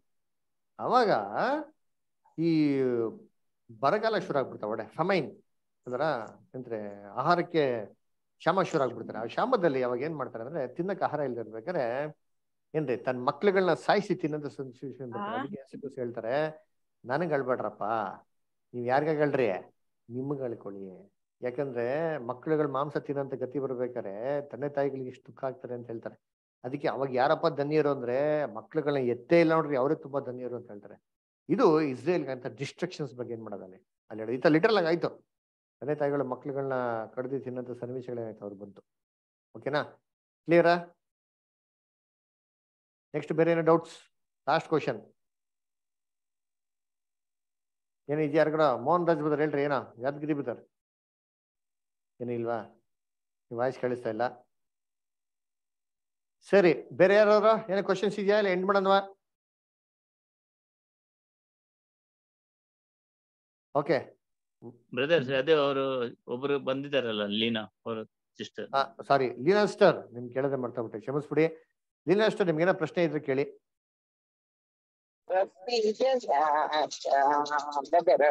ಈಗ ನೋಡಿ ಅದೆಲ್ಲ ಆಗಿ ಹೋಗಿದೆ ಅಲ್ವಾ, ಯಾವುದು ಅದು ಜೆರೂಸಲೇಮ್ ಮತ್ತೆ ಇದೆಲ್ಲ, ಅದು ಅಂತ್ಯಕಾಲದಲ್ಲಿ ಪುನಃ ಇನ್ನೊಮ್ಮೆ ಆಗತ್ತಾ? ಇಲ್ಲಲ್ವಾ? ಎಲ್ಲ ವಿವರಣೆ ಎಲ್ಲ ಕೊಟ್ರಲ್ಲ ನೀವೀಗ, ನಾವೆಲ್ಲ ಕೇಳಿಸ್ಕೊಂಡೆ ಅಲ್ವಾ? ಈಗ ಅಂತ್ಯಕಾಲಕ್ಕೆ ಈಗ ರೆವಲ್ಯೂಷನ್ ಅಲ್ಲಿ ಚಾಪ್ಟರ್ ಸ್ಟಡಿ ಮಾಡ್ತಾ ಇದ್ದೇವೆ ನಾವು. ಓಕೆ, ಇದನ್ನೆಲ್ಲ ಹೇಳಿದ್ವಿ. ಅದು ಕೈಯಲ್ಲೆಲ್ಲ ಬರ್ಕೊಳ್ಬಾರ್ದು, ಮತ್ತೆ ದೇವರು ನಮ್ಮ ಹೆಸರು ಅವರ ಕೈಯ ಮೇಲೆ ಬಂದಿದ್ದಾರೆ.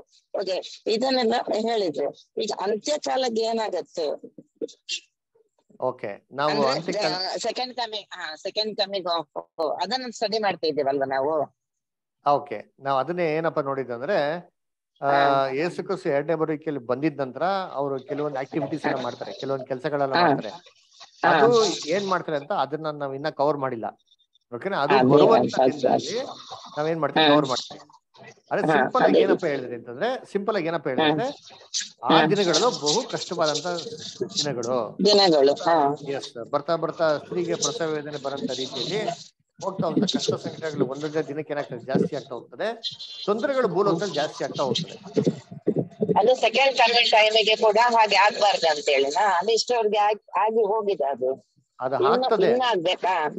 ಅದು ಆಗ್ತಾ ಇದೆ. ಇನ್ನು ಮುಂದಕ್ಕೆ ಇನ್ನ ಭಯಂಕರ ಕಷ್ಟಗಳು ಜಾಸ್ತಿ ಆಗ್ತದೆ.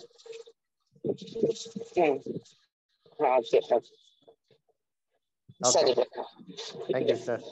ಓಕೆ, ಸರಿ, ಎಂಡ್ ಮಾಡೋಣವಾ? ಓಕೆ.